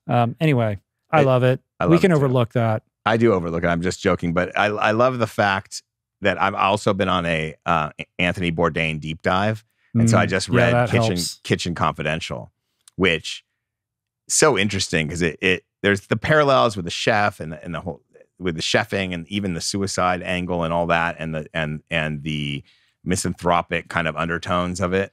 And the intensity. And the collegiality, like the family aspect. And the machismo of a kitchen and all that, like, because that's deep in the Kitchen Confidential, and which is if you have only watch the television shows and you like Anthony Bourdain, I highly recommend. You will love The Bear. It's and you'll love The Bear. Yeah. And anyway, so just having watched that at the time that I'm reading that book has been kind of fun, feedback. And they just got renewed for a second season. Of course. I mean, come on. Yeah. The performances in this show are fantastic. I think it almost, especially the first episode and episode 7, both of those, where there's so much of the entire cast in it all at once in a tight, confined space and talking over each other. It's almost like a play. Yeah, it's very theatrical. Yeah. And I think a lot of these actors come from the theater. Right. Anyway, I love it. I come from the high theater. recommend. Do you? Theater? Do you? Yeah, I just was at a theater down the street. The theater of the demented mind. Thank you. That's all right. Me. Let's do some listener questions. We haven't done these in a long time. What? Listeners? They got interrupted by Cory Booker. Yeah, sorry, guys. This is Anna Grace from Charlottesville, Virginia. Hi, Rich and Adam. I'm Anna Grace. I'm from Charlottesville, Virginia, and I'm going into my 4th year of college here. I know that I want to do public service work in the international affairs area. A lot of your interview guests talk about the importance of prioritizing your own well-being and living a holistic life that isn't overly focused on gaining accolades or a narrow definition of success. However, it seems like a lot of them did have a very work and accolade-centric beginning of their career. And this is definitely something I feel a lot of pressure to do because the jobs where I feel that I can ultimately have the most impact kind of require it. Do you think that having a sort of very unbalanced and maybe unhealthy focus on work is a rite of passage to launch yourself into a position of impact? Or is there a better way to think about this for young people specifically? I'm curious to hear your thoughts. I really admire you both and thank you for all of the work that you do. Thank you. First of all, Anna Grace, great name. Very good name, right? Great question and great name. But Anna Grace. And I love the delivery. The delivery was fabulous. All I'm thinking, like I barely heard what she said, other than this thought that kept recurring in my mind, which is, Adam, can you imagine being in your 4th year of college and thinking about things in the way that Anna is thinking about them in such a mature way? No, because I would be like dropping acid or smoking a bong rip. Yeah. I mean, first of all, like whatever I say almost doesn't matter, Anna, because like you're going to be fine. If this is where your head's at and you're kind of weighing these things in this way, you're already like miles down the road. Like you'll be fine. Right. Yeah. I mean, you'll figure it out. I think it's an incredible question because I don't even, you're right. I don't think people 10 years, 15 years older than her think things through. So just the fact that you're asking yourself this question and trying to figure it out puts you in rare company. Yes. So let me just say that to begin with. And then second to that, I think it's worth noting that you should be congratulated on having some conviction about what you want to do and how you want to do it. And a sense of how to go about it in a healthy way, like, again, speaks to your maturity and intelligence. And, I think the way that I would launch into answering this is to first sort of acknowledge your youth. I mean, I assume as somebody who's in their 4th year of college, you're in your early 20s. And I think of that time as a time for exploration, for gathering experiences, all kinds of different experiences, and a time where it makes sense to incur some risk, right? Like you don't have a mortgage, you don't have a family, you don't have dependents. It's a time in your life where you will be as free as you ever will be to try lots of things without having to really, suffer any amazing consequences. Like this is the time for that. And I think in the context of what you want to pursue, which is public service in international affairs, what's interesting about that is that it is both specific and broad. Like it's specific in that like it's a kind of a thing in a certain type of area that you seem to be attracted to, wherein there is probably a very specific path for moving upward. But it's also pretty broad. And I think when you say international affairs, like that could be anything. And as somebody in your 20s, I immediately leap to like, well, travel, like immerse yourself in foreign cultures, be an international citizen. And I think long-term, even though that doesn't seem specifically wed to a particular career track, it will be extremely valuable as you progress in that world in terms of what you have to offer. So again, think about how you can accumulate experience in that field from that broad perspective, because within it, I suspect that there are many jobs and paths, probably most of which you may not even be aware of at this juncture. Mm-hmm. On the work hard thing, that's a really interesting wrinkle to all of this, because it is important to work hard, right? Like, you cannot excel or, kind of accelerate yourself into a lofty position without working hard. I think the key is being aware of your attachment to specific jobs and to specific outcomes, and to learn how to hold those loosely, to work hard and focus on the things that you can control, but to not get irrationally attached to any specific job or track or externalities like accolades, et cetera. And again, back to this idea of international affairs. I mean, that seems to me to be something that could be anything. It could be self-dictated. And right now, my advice would be that your job should really be about becoming internationally educated. Again, back to travel and experience and not getting caught up in externalities, and to focus on like what excites you, what lights you up in the field of international affairs, and to try lots of things and develop expertise in a variety of areas, a la David Epstein and his book Range, which if you have not read that book, you should certainly read it. And I think over time, all of those experiences will like sort of congeal and come into play to uniquely situate you for the role that you ultimately want to play, and might position you to be the only person in the world suitable for that specific thing because of the unique set of experiences that you've had. And I think within that, it's important, as a young person coming out of college, there's a sense of expediency, like I gotta move forward, I gotta climb the ladder, I'm missing out, people are getting ahead of me. And I think you should really just embrace the idea that you're at the beginning of a very long journey. And within that, you can kind of relax and prioritize self-care as important and valuable, but not to confuse that with laziness, because you will have to work hard. But I think that hard work should come within the context of a strategy that relates to playing the long game. Like, you can work hard and you can take care of yourself. They're not necessarily mutually exclusive or orthogonal ideas.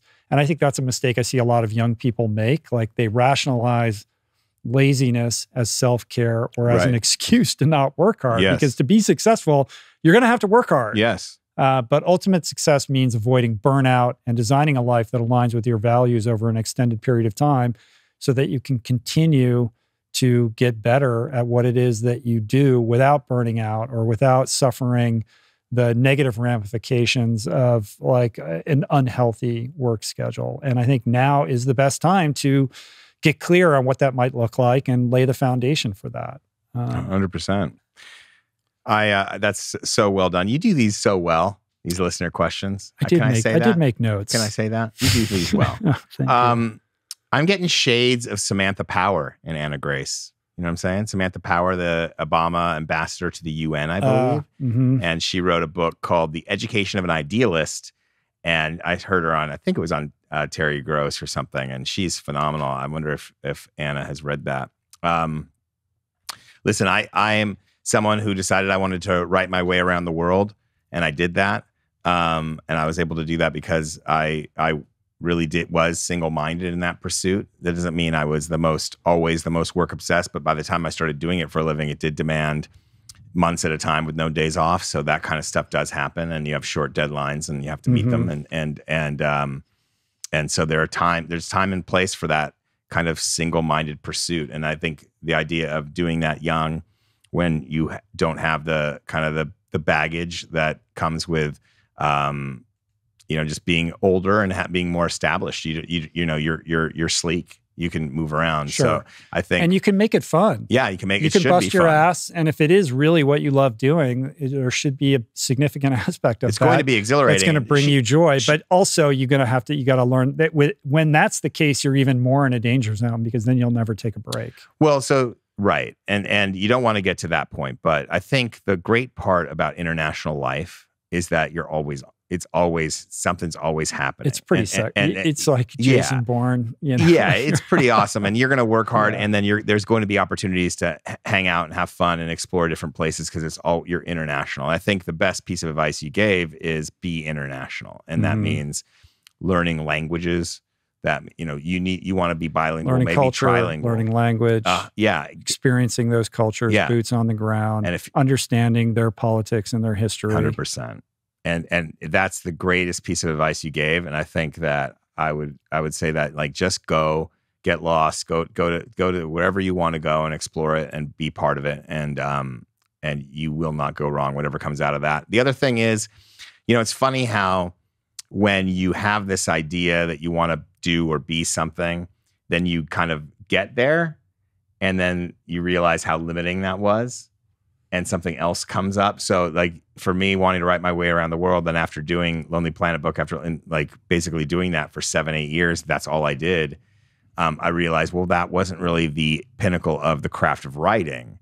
And so I had other ambitions that kind of came up. That's part of growth. Right. So that's going to happen. So that idea of holding things lightly, it's not just because, hey, it may not work out. It's actually because, hey, you might evolve and your ambitions will evolve with you. And therefore, it's okay to hold certain destinations lightly in terms of, career destinations, because things could change for you too. So the idea that this is just an experience to get the most out of and to dedicate yourself to it, whether it's, working 60 hours a week or not. I like that attitude. I see success in Anna Grace's future. Like I said, I'm not worried about Anna. No, she's going to be fine. I'm jealous. Sounds like she's getting ready for an awesome life. It's true. All right. You want to go back in time. Yeah. You want to be Rich Roll at 21. Yeah. Growing up in the greater Washington, D.C. area, I was in a perfect position to become a spy, an international spy. I had a friend whose dad was a CIA agent. That's exactly what an international spy would say. What you just said. Is it? Yes. I would be so good as a spy. All wink, along. Wink. Yeah. That's what really has been happening. All right, let's move on. Let's move to Dan from Silver Spring. Dan from Silver Spring. 301. Silver Spring, get it? Back to DC.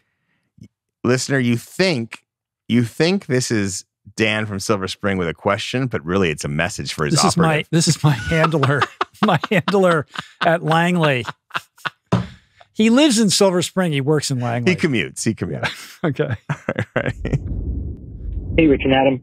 This is Dan from Silver Spring, just outside DC. Rich, thanks for your passion. I'll be 6 years sober in September, and your show helps me stay on the path. But I wanted to call today to ask both of you about gratitude. You both talk about how important it is in your lives, and many of your guests have as well, most notably Tommy Ribs, who's a personal hero of mine as well. I have a lot to be grateful for. Sobriety, a loving wife who is my best friend, 2 kids who are hilarious and awesome, my health. I had a brain tumor removed a few years ago, and I'm back at running and hiking just like before. So there's a lot there. I'm having trouble grasping this idea, though. Every time I think about all of the things I have to be grateful for, it's kind of like, yeah, okay, things are good. Cool. How do you guys embody gratitude? What am I missing here? And how do people like you and Adam and Tommy Ribs live that gratitude? Thanks so much, guys. Peace. I feel like that last sentence there is the cipher. Yeah, the radio. That will unlock the radio. How we decode the rest of this message. The radio. That shows that shows who he really is. And dropping all these keywords, right? Yeah. Tommy Ribs, gratitude. What's gratitude I've really been found mean? out. Yeah, I've been discovered. Anyway, this is a really good question, Dan. Thank you for that. And I appreciate you sharing that story. Yeah. Obviously, you've gone through some really hard stuff and must have been really challenging to endure all of that. And you're on the other side of it and you're asking yourself the right question, right? Like, how can I connect more deeply with gratitude? My sense, just from your tone of voice and the way that you kind of laid this question out, is that, and I could be totally wrong, but it sounds like you're kind of living in your head and trying to intellectualize this idea of gratitude. And perhaps that's serving to block you from just emotionally connecting with it, because it's like this equation you're trying to solve with your mind, as opposed to an allowing or a letting go that will open you up emotionally to this type of experience, which is hard to do. And I'm very sympathetic and empathetic to that. Like, gratitude is tricky. I've talked about this a lot on the podcast, as I've said many times. I don't naturally exude it. I'm petty. I'm competitive. I'm super jealous of Adam. I'm even more envious of Adam. Yeah. I'm grouchy. Yeah. I can be All entitled. True. All like, true. All all of it, true. right? All true. Yeah. And gratitude is just one modality, a powerful modality, a practice that can be deployed to keep those baser emotions at bay and help you connect with the things that are most important. And the tasks for cultivating it, again, as I've discussed many times, are multivariate. You could do a gratitude list, writing down every single day before you go to bed or the minute you wake up in the morning, a list of 10 things that you're grateful for. Although that can be an intellectual exercise. And it sounds like maybe you have even tried that and it's not working. And I get that too. You can be of service to those in need. You can call up an old friend that you haven't spoken to before and tell them that you miss him or her. You can write a letter to somebody you care about. In other words, practicing the expression of gratitude aids in cultivating that sense within yourself. But I really hear what you have to say, Dan, because often in doing this myself, I find that connecting with gratitude is difficult, that it can be this intellectual pursuit that doesn't really pay off emotionally. And it's really a struggle to figure out how to feel it, like feel it with your body. The way that I've been able to kind of turn the page and pull the covers on that is through mindfulness and meditation. Because I think the more that you can be present with yourself and opt out of the looping patterns of your brain and just be at one with others, the environment, then the more attuned you can become to the emotional states that you're experiencing. And in particular, in this case, gratitude. And if you look at Tommy Rivs, I think it's pretty clear that he's somebody who is very heart-centered. Like, he lives in his heart, not in his head. And as such is very adept at being able to connect with gratitude. Like myself, on the other hand, I have to really practice just to experience glimpses of it. But I do think it's possible, and it does come more easily with a consistent practice. It is a practice of trying to strip away the non-essentials from your awareness. And in your case, I would say, you know, the intellectualization of not just this experience, but of probably a lot of things in your life, and trying to move that awareness down into your heart. And then giving of yourself freely to other people with your attention, your time, your empathy. I think that breaks the chain of self-obsession that can come with intellectualizing or over-intellectualizing things. And beyond that, you know, I don't know what else to tell them or tell you, Dan, other than that, and to continue to pursue it, because it is a worthwhile investment of your time and energy. Yeah. What do you think? I agree with you. I think what's worked for me is just this awareness of the interconnectedness of all things. So, you know, that's why I love getting in the ocean so often, because to me, that's like the physical expression of you're now in this other world, and you're kind of taken out of your own head. You have to be, and you're now just experiencing life, as opposed to analyzing it at the same time.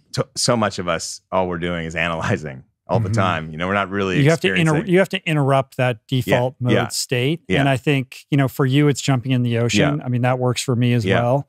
You can look at those images from the Webb telescope, and for a lot of people, that inspires that sense of awe and wonder. 100%. But for other people, they could look at that and say, "That's cool, but I don't, you know, whatever." Right, so it's an individual thing. And so I guess what you're saying, and what I would suggest,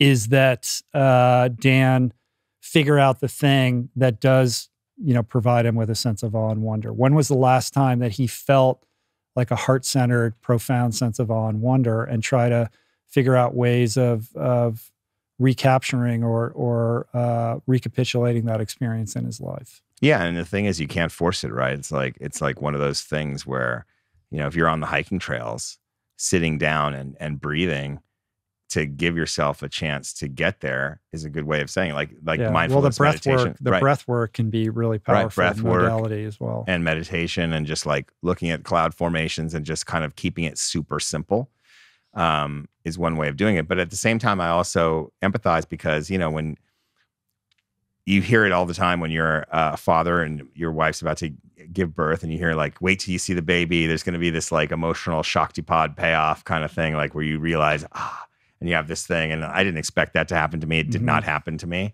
But some of that comes from expectation. And so this idea that there is a place to get to experience it can get in your way. So I wouldn't worry about that. And being self-critical when you're not experiencing it. Yeah, because listen, we're guys and we're not always that in tune with our emotions. That's just the way it is. Speak for yourself. I mean, you are very in tune with your emotions. And I think I am too, to a point, and so I'm with you, Dan. I think it's not always going to be right there for us, but I also understand what Rich is saying. It's a practice. And if it means, every day trying to connect with really basic things, not necessarily, I'm grateful for my wife, I'm grateful for my kids, I'm grateful for where I live, blah, blah, blah. That helps. That's nice. But even just as simple as I'm grateful for that sunset or whatever, eventually you might get that hit might come. And then once it comes, it just grows. Once that practice will just grow. And anyway, that's all I can say. Yeah. Does that make sense? That makes sense. All right. I'll stop talking now. Let's go to Kyle from Massachusetts. Hey, Rich and Adam. My name's Kyle Stanley. I'm from Massachusetts, and I'm a longtime listener of Rich's podcast. And my question revolves around the fact that I'm doing Ryan Holiday's Read to Lead challenge currently, which is a paid course by Ryan Holiday where he teaches you how to read more efficiently and how reading can help improve your life, which I believe myself.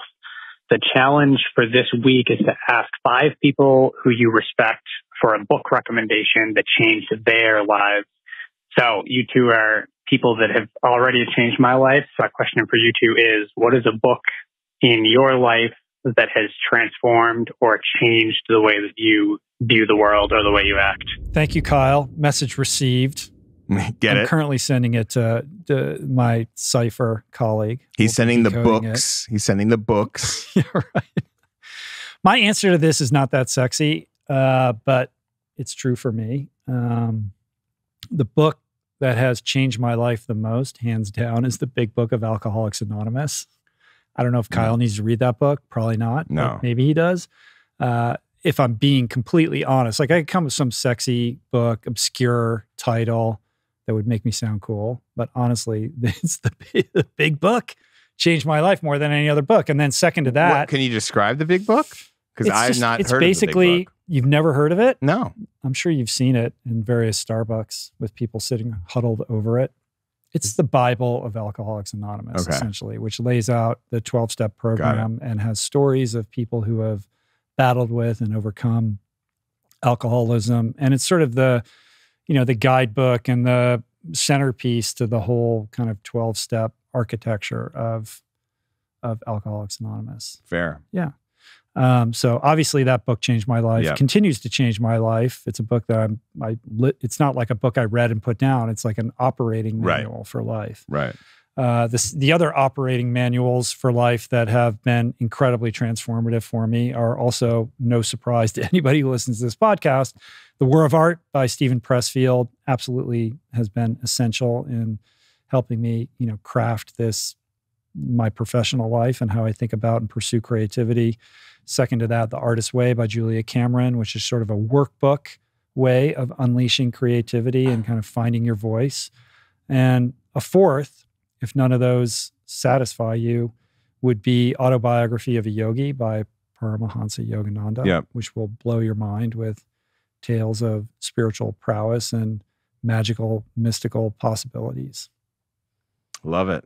You've read that book, haven't you? I have. Yeah. In fact, when I was doing early on in the LA yoga world, I was doing. That's right. I always forget about the LA yoga chapter of your life. Yeah. And one of the first the first features we did were kind of the history of yoga in LA. And so we focused on the 1920s era, which was Paramahansa Yogananda, and I went to the Self-Realization Fellowship in Mount Washington, which was his real house, the original, the OG. And I was supposed to meet and talk to this particular monk in the conference room, but I guess that had been booked out. And so he sat me down in like by the fireplace, and he goes, when we sit down, he said, Paramahansa Yogananda used to spend every evening here, or Yogi G, or whatever he called him. He used to spend every evening here talking to whoever guests came by. And it's said that sometimes when you sit here and talk for a while, you can actually feel his presence when you leave. And I'm like, yeah, sure. And so then I sat and had my interview with him, and the guy was fine. Like, I didn't feel like, when you're speaking to some people who have like the spiritual connection, you can feel it. I didn't feel anything special. But then when I left, it was like I walked out of the house, and all of a sudden I was like walking on air. Like, I felt so alive and like, alive and high. And so I did have that feeling there. So that is interesting. Man. And that's saying a lot coming from you, being a natural born skeptic. Well, it's a recalcitrant. I'm a many layered lotus, many petaled lotus. That's true. But that lotus is just opening up. It's just opening up with every roll-on episode. This is my mission, Adam. Well, it's funny that blossoming and flowering. It's funny you should say that, because my book, the book I'm thinking of, is called Hua Hu Qing. It's the Unknown Teachings of Lao Tzu. It's a follow-up, kind of like the Lost Scrolls of the Tao Te Ching. And I'm thinking of a moment. It was in, I think, 1995. I was sitting on a bluff in Isla Vista overlooking the beach with my good friend and podcaster, Kelton Reed of the Writer Files, a guy who I was a screenwriting partner with when we were both trying to become writers, him right out of Boulder, University of Colorado, and myself kind of trying to figure out what I wanted to do. And we were working for this like grind them to the bone environmental group that we were out there kind of getting members for the Sierra Club or whatever, as summer canvassing, like boots on the ground campaign work. And it was like the summer, getting ready for the big summer canvas season. And I came up late. I was kind of bummed out. I'd been burned out. I've been working for this organization for like almost 2 years. And I was like ground to the bone of a lot of work, hard work, and not feeling the reward. And he sits me there, and I'm feeling like I became friends with him up in Portland a few months before. And he hands me this book. I didn't know him well at the time. He hands me this book, and I read it, and I just get overwhelmed with that same feeling I got at Paramahansa Yogananda from this lightness in my body. It was almost like, the only thing I can compare it to is like a psychedelic feeling, like when it's coming on, but I hadn't taken anything, I hadn't drank anything, and it was available to me. And then for the next week, we just spent the week kind of reading this book and on that beach, sleeping on that beach illegally, and just hanging out with a group of friends for that week. And that book taught me for the rest of that week, I was focused on positives. Everything that came at me I was taking it apart and just bringing the positives to my life. And that's all I thought about. And that really was the beginning of me seeing life as a quest for myself versus as a life to just, you do one thing, then you do the other thing. All of a sudden, life became a quest. I started getting into like the esoteric Carlo Castaneda teachings of Don Juan books, and getting out into nature as much as possible and feeling the power of nature. And that kind of set me up for everything. I think I could give you a million books I like better, that, amazing works of literature. But that book, more than anything, kind of that moment changed everything for me. That's pretty powerful testimony. I feel inspired to read this book now. Look at that. Who's making speeches on rituals? I'm so podcasts? Inspired by you, Adam. See this lotus flower, those petals are opening up, and the power that is emanating forth, the vibration, the audio vibration going out into the universe. Look at you. See? Stepping into your own power. You see me as a skeptic? Yes. I am a little bit of a skeptic. The quest manifest. Yeah. Quest, baby. Life is a quest. I like it, man. And you got through that whole thing without dropping a Kerouac reference. But you there was an intuitive kind of like reference to like an on the road kind of vibe. Those guys were the first. Speaking of questing, the beat poets. They were the ones that really your saw sweet spot. Yeah, they saw it as life as a quest in modern life. The origin of that is, the deeper stuff. Yeah, exactly. And then, since then, the Tao Te Ching is kind of a daily companion, and we're almost daily. So I think that was a solid roll on. Hey, thanks, man. I think that was too. Yeah. How do you feel?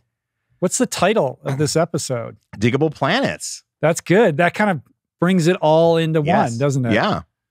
Let me just say, you look great. Thank you. You look post-COVID. great. Even better than before COVID. Look at you. COVID agrees with you. Exuding gratitude, empathy, thinking about others. I know. Look at you. What did you think I was? But if you cut me off, I will revoke your motherfucking driver's license. Yeah. All right. Starting with Mathis. All right, let's end it. We'll see you back here in a couple of weeks. Thanks for taking this crazy roller coaster ride with us. Hope you guys had fun. And we'll see you back here soon. Peace. Plants. Coyote.